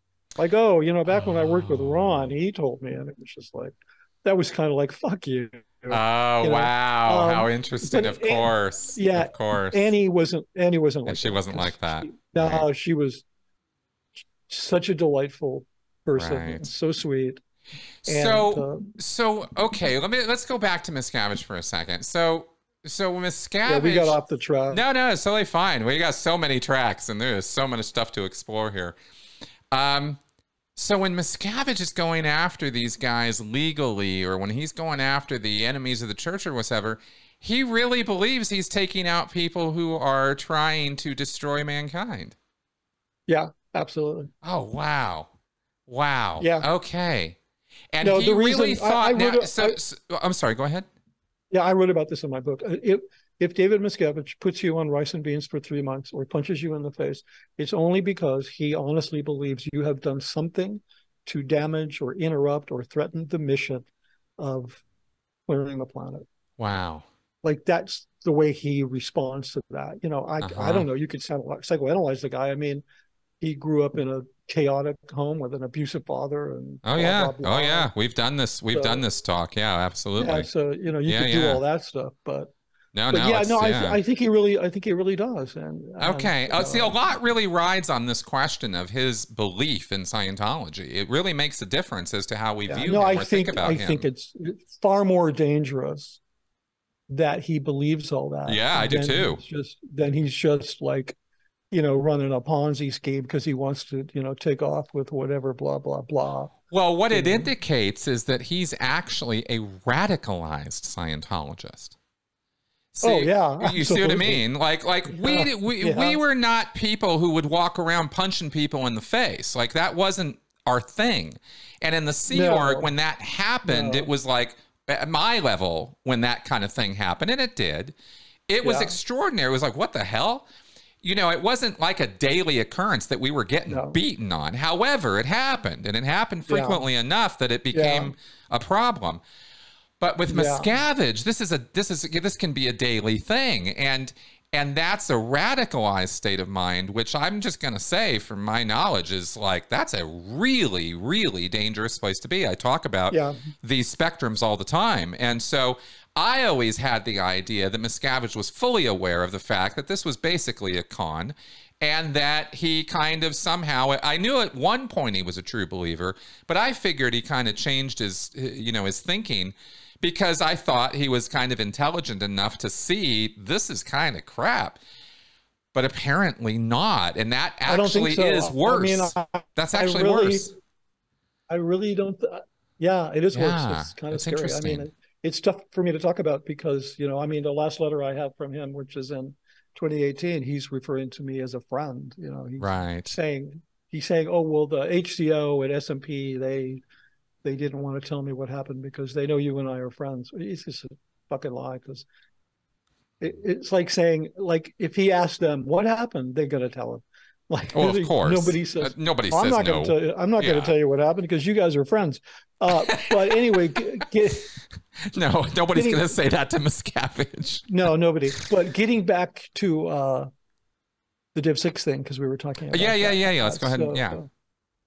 Yeah, so I definitely think that it was genuinely intended to be what it's described to be, and it became what it is what makes it look like this land grab. I mean, I do think there's truth in that it was motivated by the IRS, you know, the requirement that the church has to be a benefit to the community, and so with the ideal orgs, you had this super focus on the SBCs, you know, the social betterment groups. Right.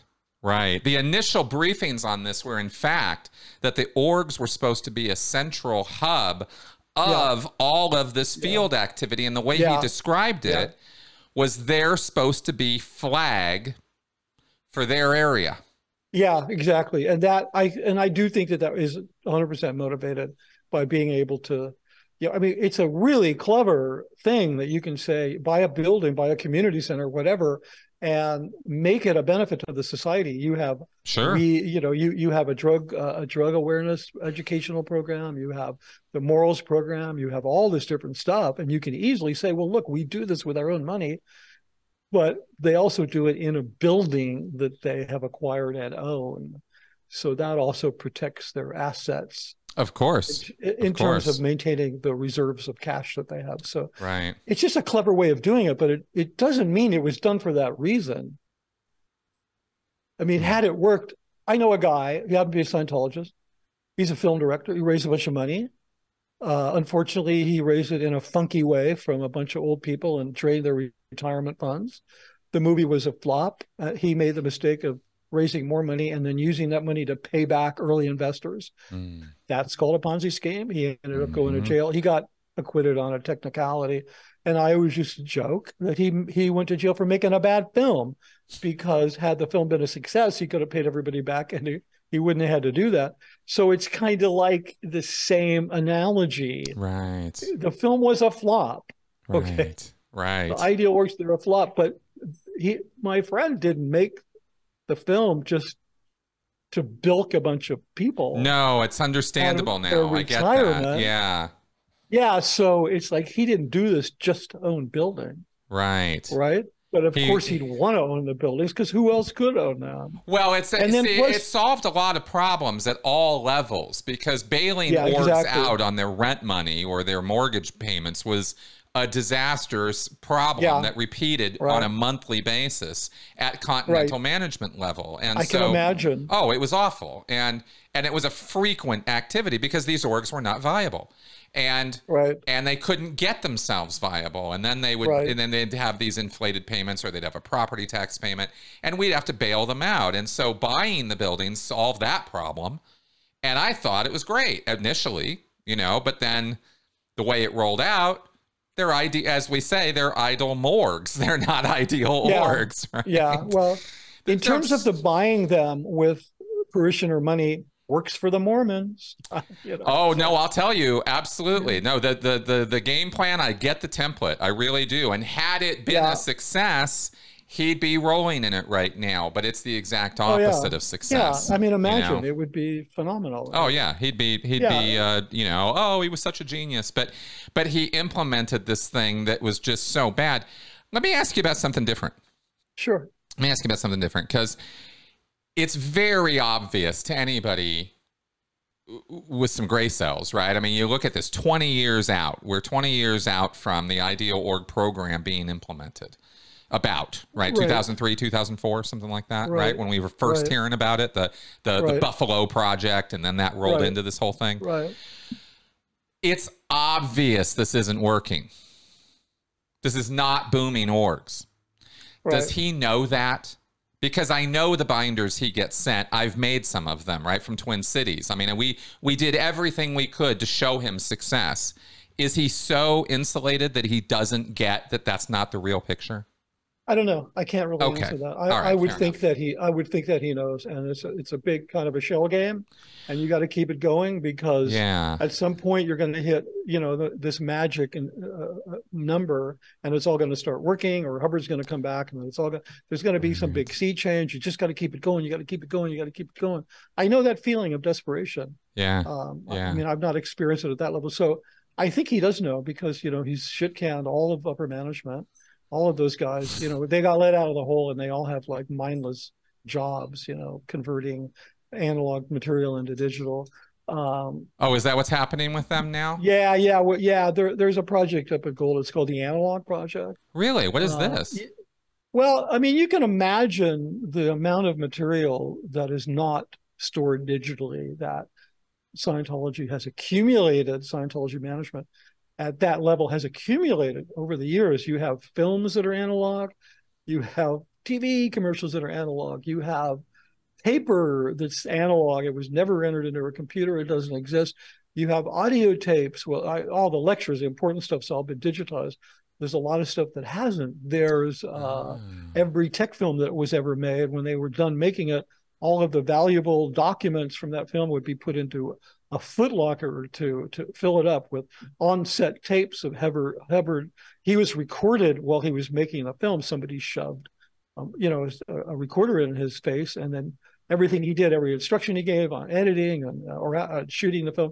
So all this stuff is all analog. I mean, it's mountains of analog material, right? Yeah. And so they have a setup where they have every analog video player, everything, every kind of scanner. It's just like a technical wonderland. And you have these guys like Guillaume and Greg Will here, and these superstars of managers, and that's what they do all day. They convert stuff from analog to digital, or they you know, Gold is where they pack up the, you know, the titanium boxes that they put in the vaults. Right. Yeah. So all the material in those boxes is shipped to Gold, as well as the boxes. Gold packs the boxes. They're the port of demarcation for all the material going into the vaults. And then they do the only part of the content that they work on are the film restoration, the film, whatever film elements are going into, they work on those, which they they're an advanced facility. They're like a NASA facility. Yeah. I know they've invested big bucks in that. Yeah, so it's pretty amazing because I worked on the film restoration aspect of it. Okay. So does he believe it? Absolutely. Yeah, I mean, well, that answers a lot of key questions. But you were asking, actually, no, Chris, you were asking, does he know it? So he should get all of those guys. Right. So where else is the information going? I mean, I'm sure he knows it. I mean, how much can you fake it? You can't. Well, the statistics are the statistics. Yeah. Yeah. And they're so down. I think I think he does know. And I think he continues to blame it on people. And I've got to learn not to hit my mic. Oh, no worries. No worries. You're fine. Is this okay? Oh, no, you're doing great. Yeah. Okay, good. That's good. Does he ever... This is an important question. So if you need to think about it, go ahead. But have you ever seen him take responsibility for any of these failures? Not in a mean. I'm trying to think. Mm-hmm.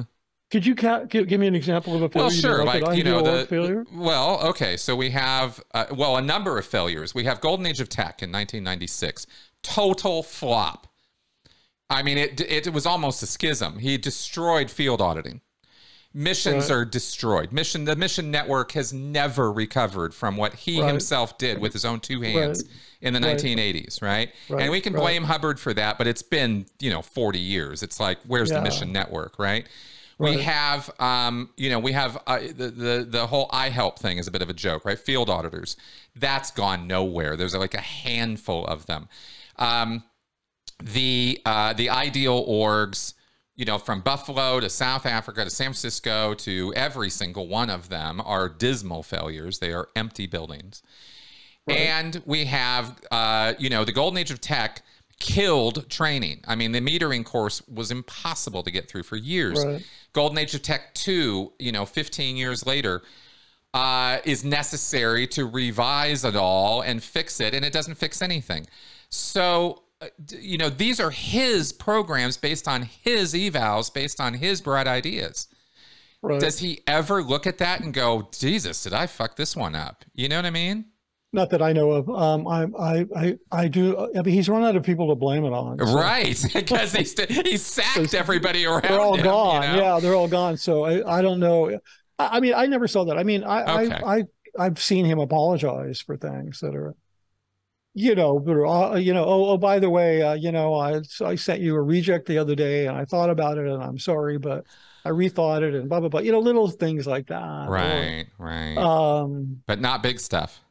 Or even the whole for that matter. I mean, taking all these people who are OG. Oh, what hole? That never happened. What are you talking about? Is that how that goes now? There was no hole? No, no, absolutely not. His way of apologizing it was... You need to read my book. In 20 some, he left gold.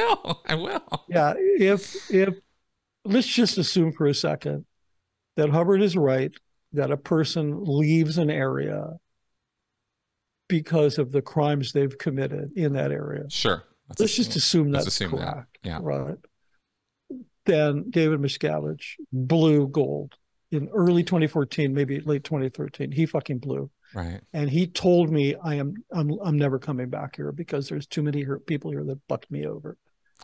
What? Wow. Yeah, like he literally made me believe that line in the Introduction to Scientology Ethics is true. Oh, because I knew he had done this. Like I didn't know to what extent, not until after everybody left and started speaking out, but I definitely knew something was going on. And then there's a story in my book about these three executives that he had, that I turned a corner and he had these two men and a woman sitting on like the pavement in July. It's like the pavement's got to be 120 degrees of black sidewalk, and there's like tears and sweat streaming down their faces and knees.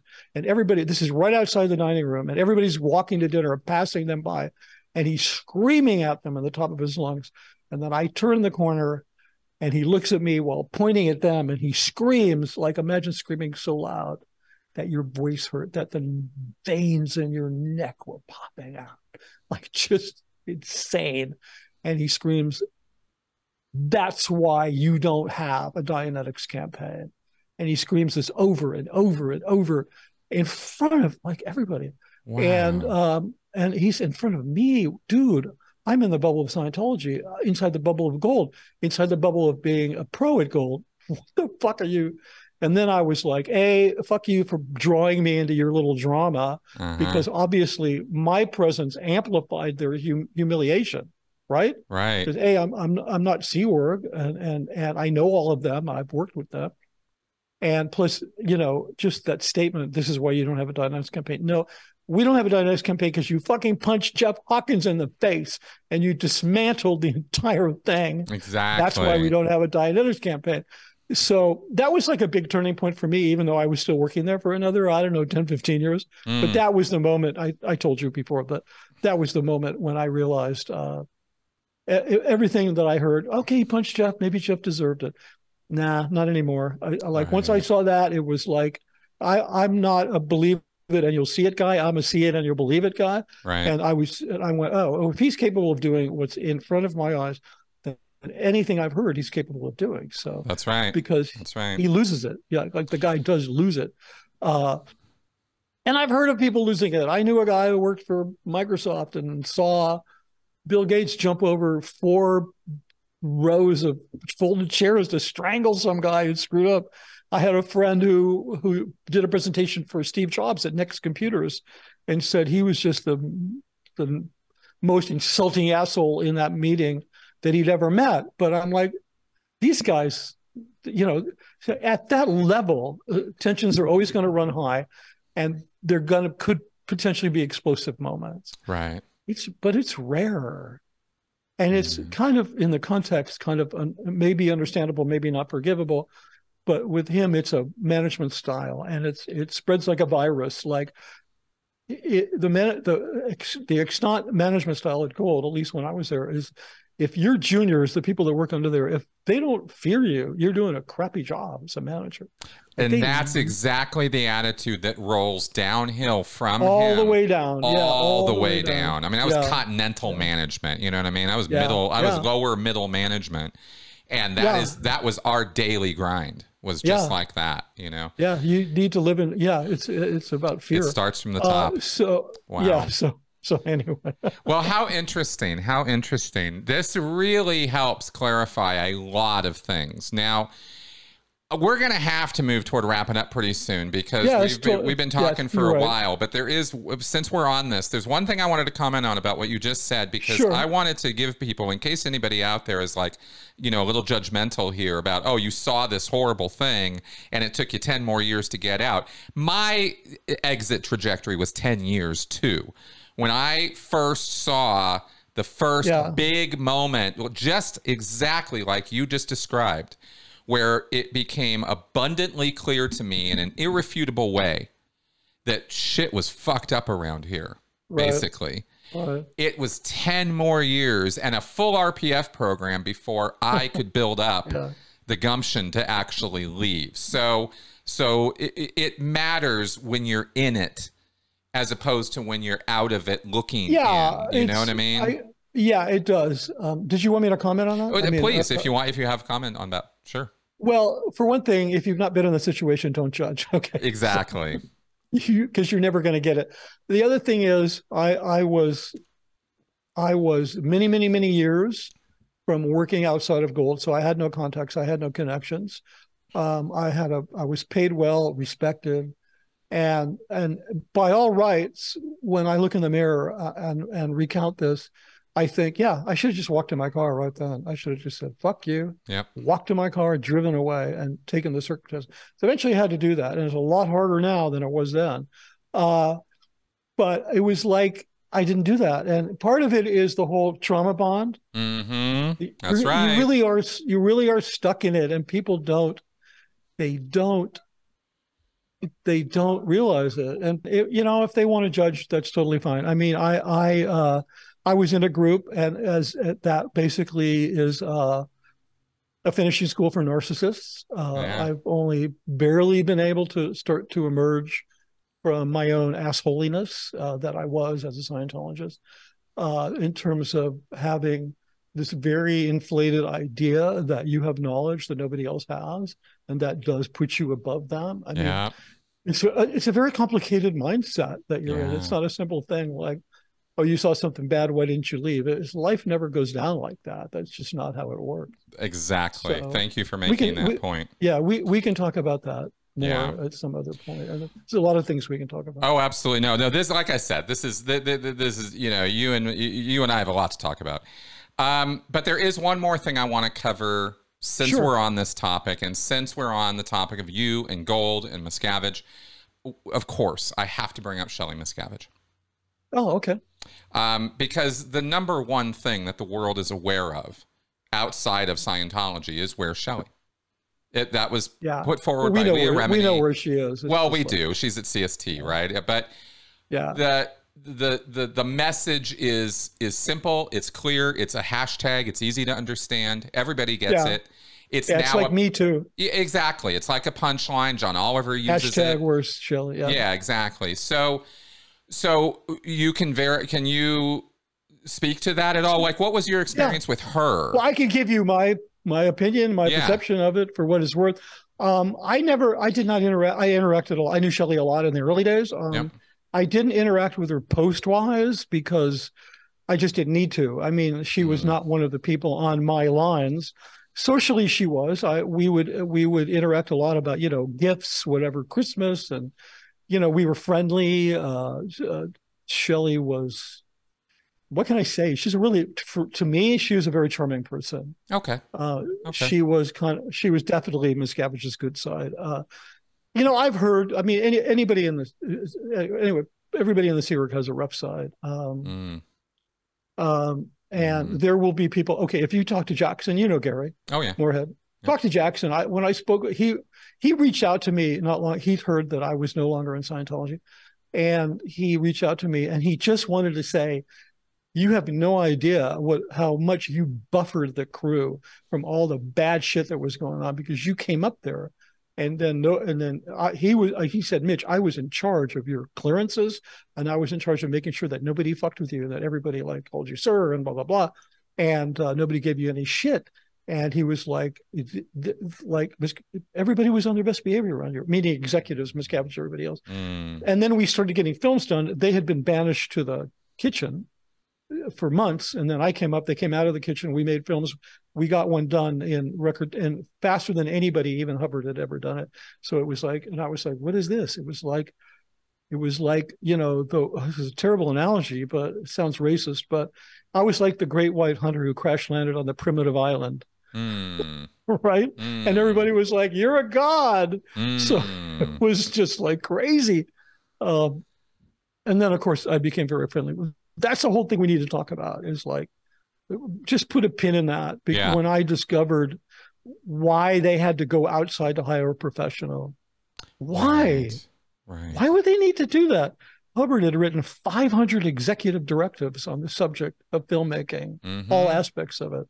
He compiled books. Ever since he was at La Quinta, he had been leading these people that were not filmmakers. But hey, I wasn't a filmmaker when I went to film school, and yet they were making these films that were horrible quality. Like your first year, I know I'm off the track, but your first year film student, your first workshop you ever take, the films that came out of that, even back when I was in film school, they were vastly better than were done under the leadership of L. Hubbard. So the reasons why, and I actually talk to people about this, like, say, how come none of you guys are aspiring to the post of director? I mean, it's like, man, there's all kinds of perks. It's coveted. You'll be respected. You're doing L. Ron Hubbard's work, and what Sea Org member doesn't want to do that? I mean, that's why you're in the Sea Org, because you want to like do his work. And the answer I got, we'll talk about it next time because it will blow your mind. Okay, but but let's get back to Shelley, or you can read my book because it's in there. Yeah. No, I just wanted to add, just to return. Okay, good. So now that we've put the mystery sandwich there for everybody. No, you have it. I sent it to you. You can just read it. Okay, fair enough. Fair enough. Yeah. But in terms of Shelley, right? Would you? Yeah. So she was a very charming person, and I actually ran into her a few years after she disappeared. You did?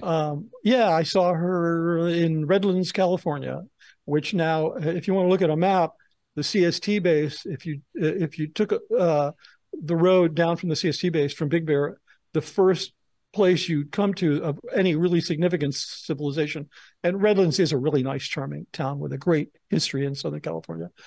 It would be Redlands. I mean, that's where you would go. Yep. I mean, there's great restaurants and shopping.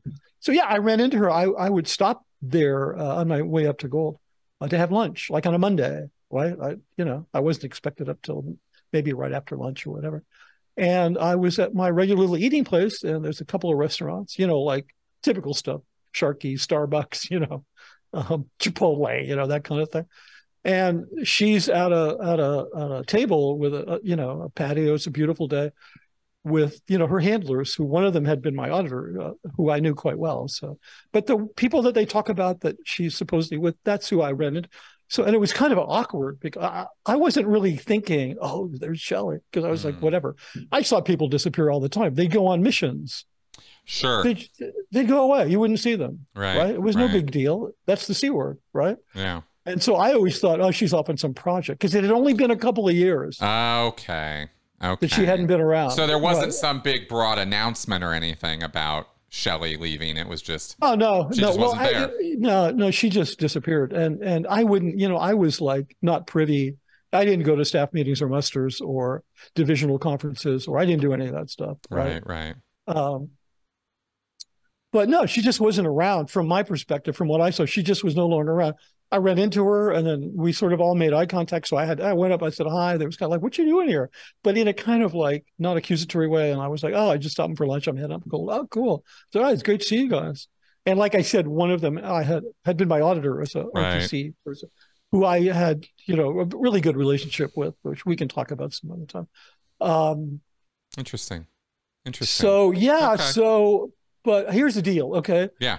Some people, they think about Shelley and they think she's chained to a bed in a mountain compound. Okay. This is like, I've not been to that CST base, but I've done a lot of work for CST. I mean, I did all of the audio video properties for Superpower, right? So I was, all of the stuff that involves any audio or any video that's part of the perception rundowns. Right. I did all that. Okay. Yeah. We can talk about that some other time, because that stuff's really trippy. I'll bet. Yeah. So I've never been to that compound, but I have seen pictures of it, and I do know that it's 5-star. It's a luxury resort. Wow. It's like that was built to standards so that if there was some horrible incident and people like Tom Cruise or whoever Miscavige wanted to really take care of, they could go there and live for a while. Oh, wow. I've never even thought of that. That's interesting. Yeah, so it's built to that standard. Okay. Like she probably has 700 count thread linens that probably get changed at least once a week, if not every day. There's probably, and I'm just guessing on all this, there's probably someone doing her laundry. They probably have, a cordon bleu level chef, right? Because at any minute, there could be an atom bomb, and Dave and Tom would have to go up there. That would be a trip because Shelley's up there. Yeah, I know, right? Because did he ever, man, all the years after, because this is like what, 2004 or 5, she disappears.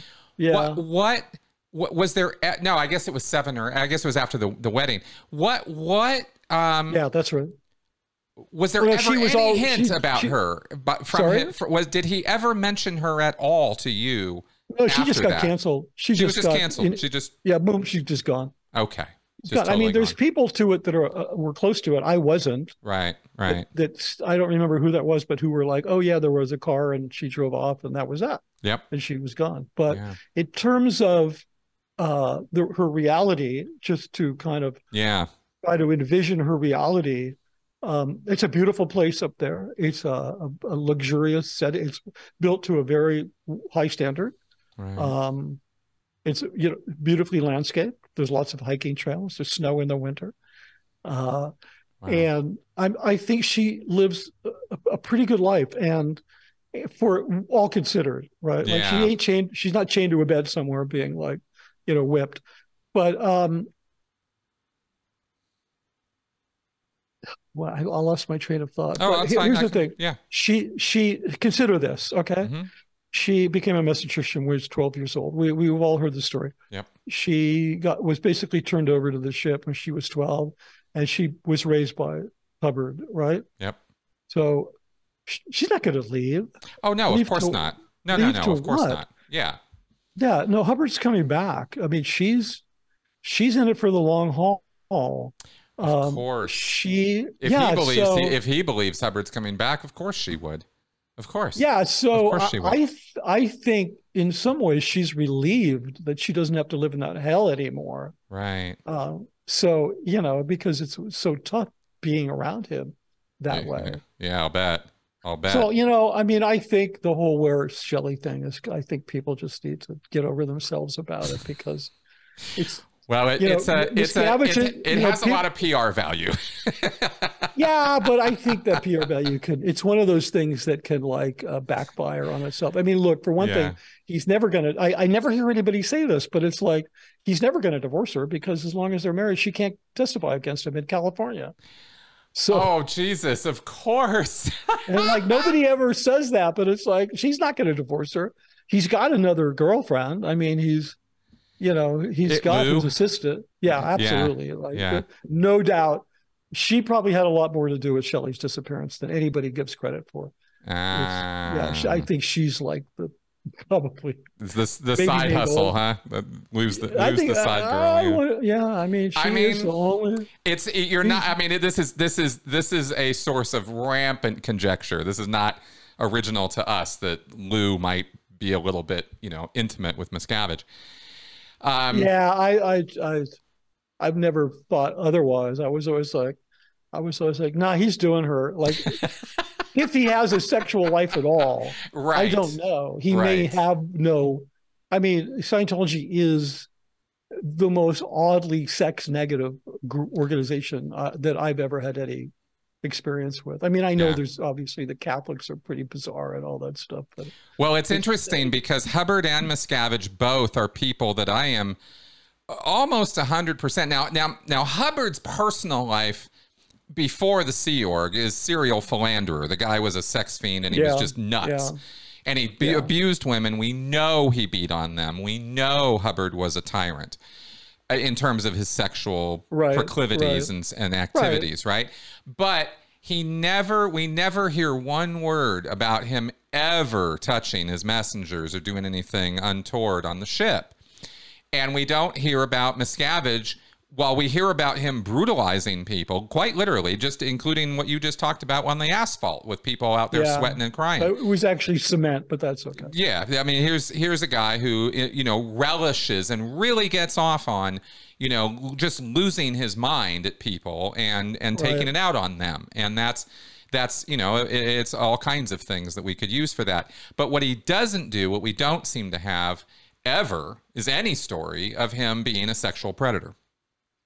Yeah, and I don't think Hubbard ever abused any of the messengers. No, that's exactly the point, right? The messengers themselves. That's just not. Janice grew up. The other ones grew up and said, "Yeah, no, he never touched us. It wasn't like that." Yeah, it's oddly that. Yeah, so that was just not any. It's just not a sex thing. It's very interesting. It's an interesting point because so many other cults, and I mean a lot of them. Yeah, pretty much really focus on sex. Yeah.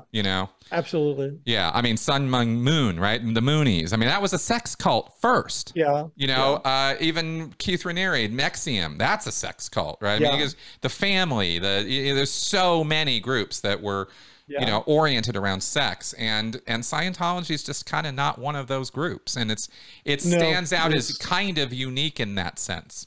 It's an anti-sex group, actually. A little bit, a little bit.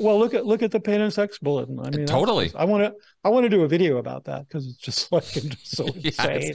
I know, it's wild. I mean, stuff. You and I both know that that's part of behavior control. That's right. Controlling people's sexuality is just that's right. It's a great way to ruin them.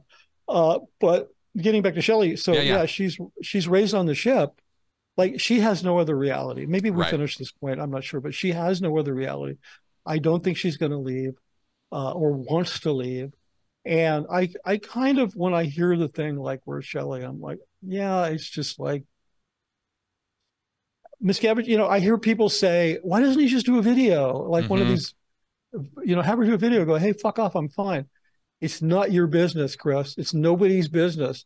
He lives in a different universe. You live in this weird, you know, PTS to the middle class. Yep, that's what I've said. It's like, fuck you. It's not your business. I'm not going to tell you shit. I don't owe you people any answers for anything. Exactly. No, that is 100% correct. Yeah. That's why he will never do it. I mean, if he could parade somebody like me or somebody else, you know, in front of people, like when the St. Pete Times did the article on him, they did an article on him before the Truth Rundown. Yes. They did The Man Behind Scientology. Remember that? Yes. And that was late 90s, right? 98? Yeah. So Tobin and his partner, I'm sorry, I don't remember his name. They flew out to Gold. I spent a couple hours with them extolling Miscavige's great leadership qualities. Of course, before 2000, I mean, I was not all that incorrect about, but you know, he could always parade people out when he needs to, the ex-wives or whatever, but he ain't going to parade Shelley out because you're demanding it. You want it. He's like, no way. Yeah. Like, no, I am positive he is absolutely above it all and doesn't owe anybody totally. anything. It's bull bait. Exactly. You're just bull baiting. Just bull bait. Yeah, but nobody ever mentions the marriage thing, that she can't testify against him. It's like, no, that I'm really glad you said that, because you're absolutely right. It never I keep even waiting for somebody to say it. No, it's great. Now I'm saying it. Like, she's like, her lips are sealed. She can't say nothing. No, that is brilliant. I really wish I had thought of that. That is so. It just seems so true. That just seems so spot on, because why would he stick with her after he's relegated her? And we're talking about, 15 years ago. He's still wearing a wedding ring. He still does. That's right. You can't testify. I got the ring. You can't testify. That's right. That's right. And I could later, some other time, we'll talk about the Miscavige Lou thing, but it's just, I have no doubt in my mind. Wow. That, I mean, yeah, I get it. I mean, I never actually saw them doing it or touch or kiss or anything, but no, you wouldn't.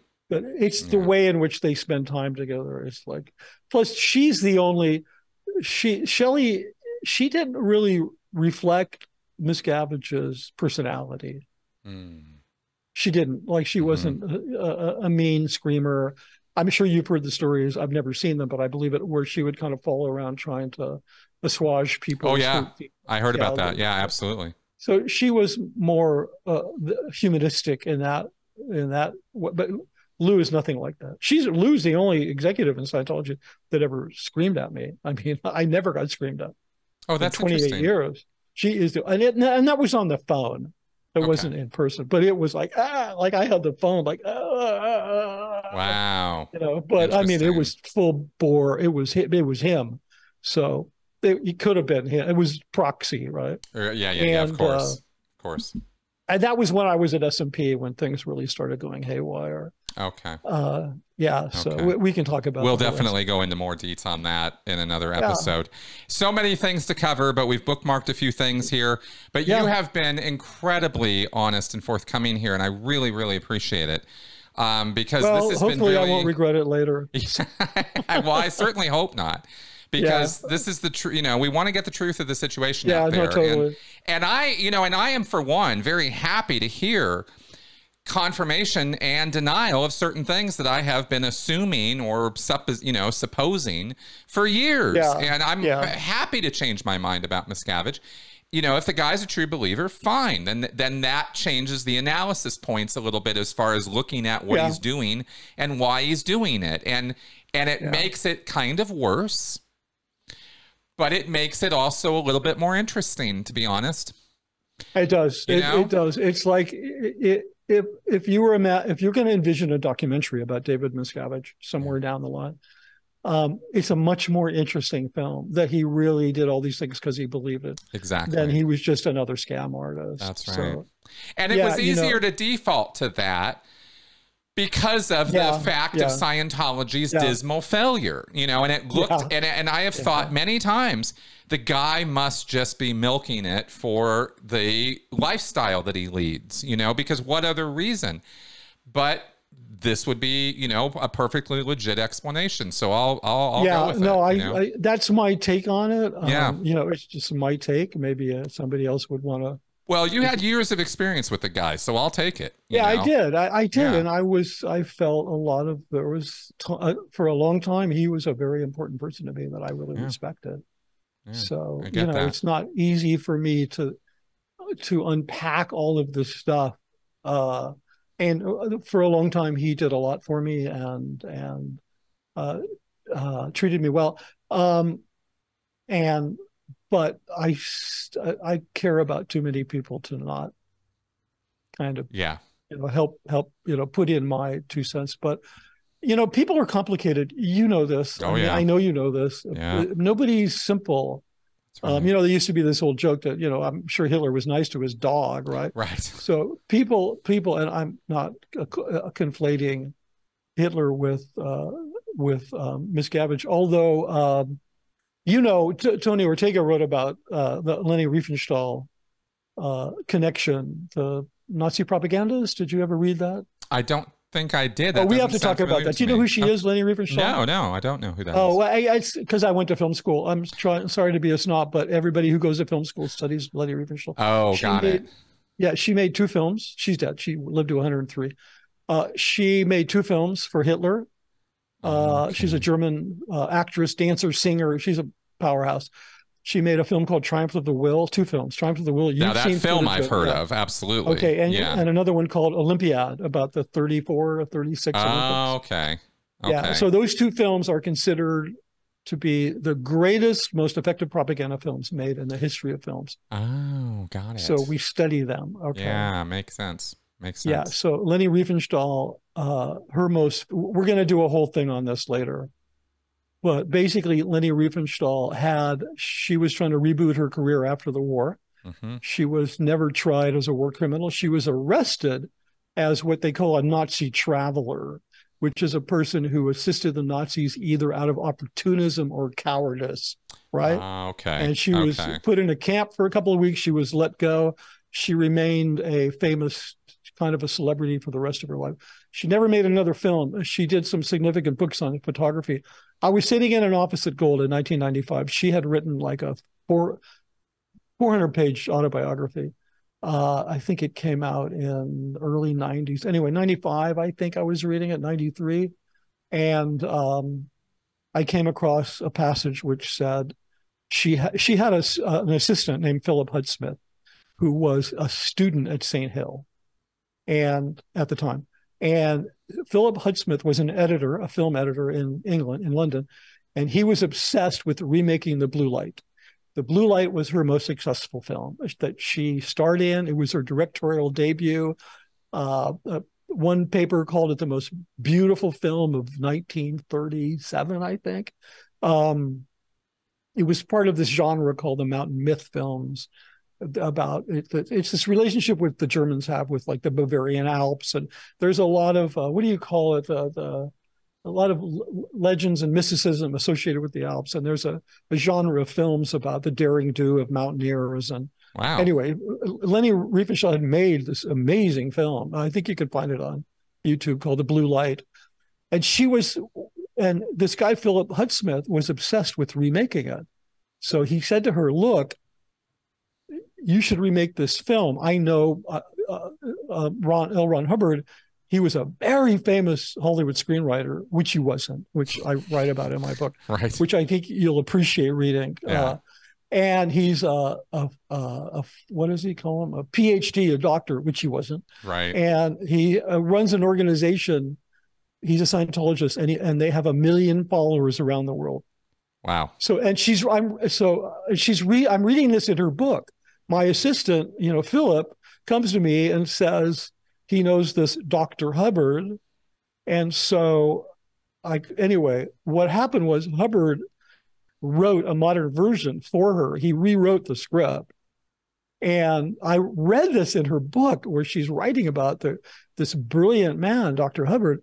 So I immediately, I tabbed the page and I sent it up to the RTC office. And like an hour later, a runner from RTC comes down and hands me my book back and hands me a thick folder with the script and the correspondence between Hudson and Hubbard and correspondence between Leni Riefenstahl and You're kidding. Hubbard. Wow.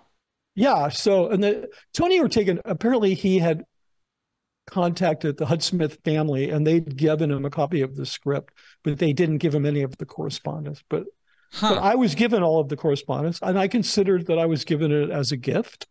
So I kept it. So, oh, wow. They didn't want it back for the archives? Oh, no, I have a copy. I mean, copies of it. They just had somebody real quick. Yeah. Xerox the whole thing. And right. Boom, you know how it is. Yeah. Okay, I get it. Miscavige said, hey, pull all the Leni Riefenstahl stuff and send it down to Mitch. So, I got a copy of it. I have a handwritten note. Hey, Mitch, here's the Leni Riefenstahl data.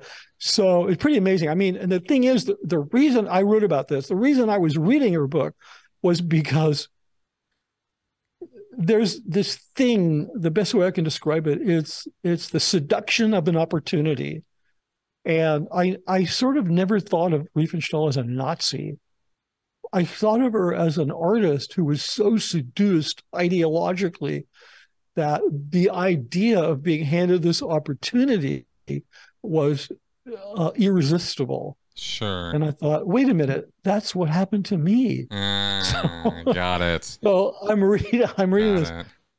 The parallel has to do with how an artist would compromise for the sake of doing, being handed unlimited resources and an opportunity to make a big change. I mean, I'm not Leni Riefenstahl by any stretch of the imagination, but so yeah, it's kind of part of the, there was a reason why I was sitting there at Gold reading the book.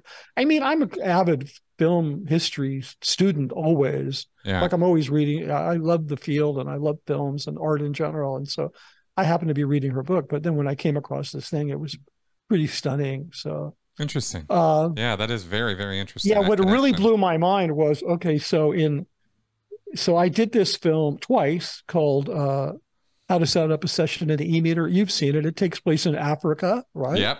Saw all the versions of it. Yep. Yeah, and the script is full of all kinds of racist comments and stuff. We can talk about that later. But he was writing that script around 1980. I think he was at La Quinta. Mm-hmm. And I have a letter from Leni Riefenstahl to Ron. So, dear Ron, so nice to hear from you after all of these years. I don't have a photo of Africa that you asked for because I've never been to that part of Africa. But if you tell me what you're looking for, I could get you one of a different part of Africa. He was looking for a photo of an authentic African village. She ends the letter by saying, I hope we get to meet again someday, right? And I went, I read this letter, and I went, wait a minute.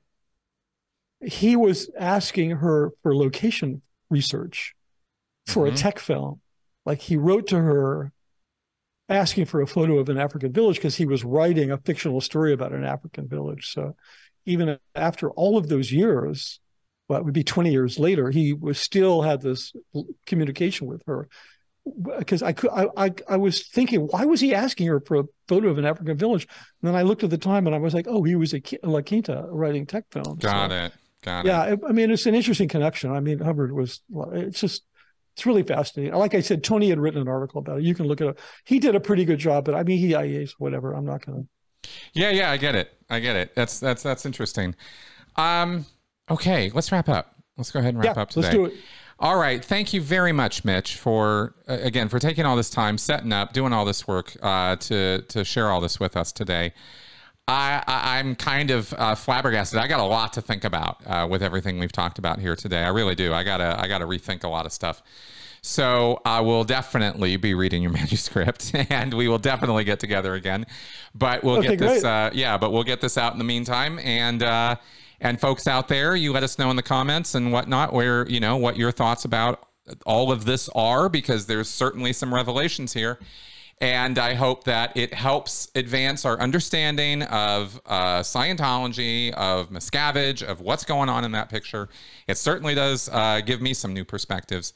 And for that, I am grateful. So with all that being said, I'll see you guys next week. Bye-bye.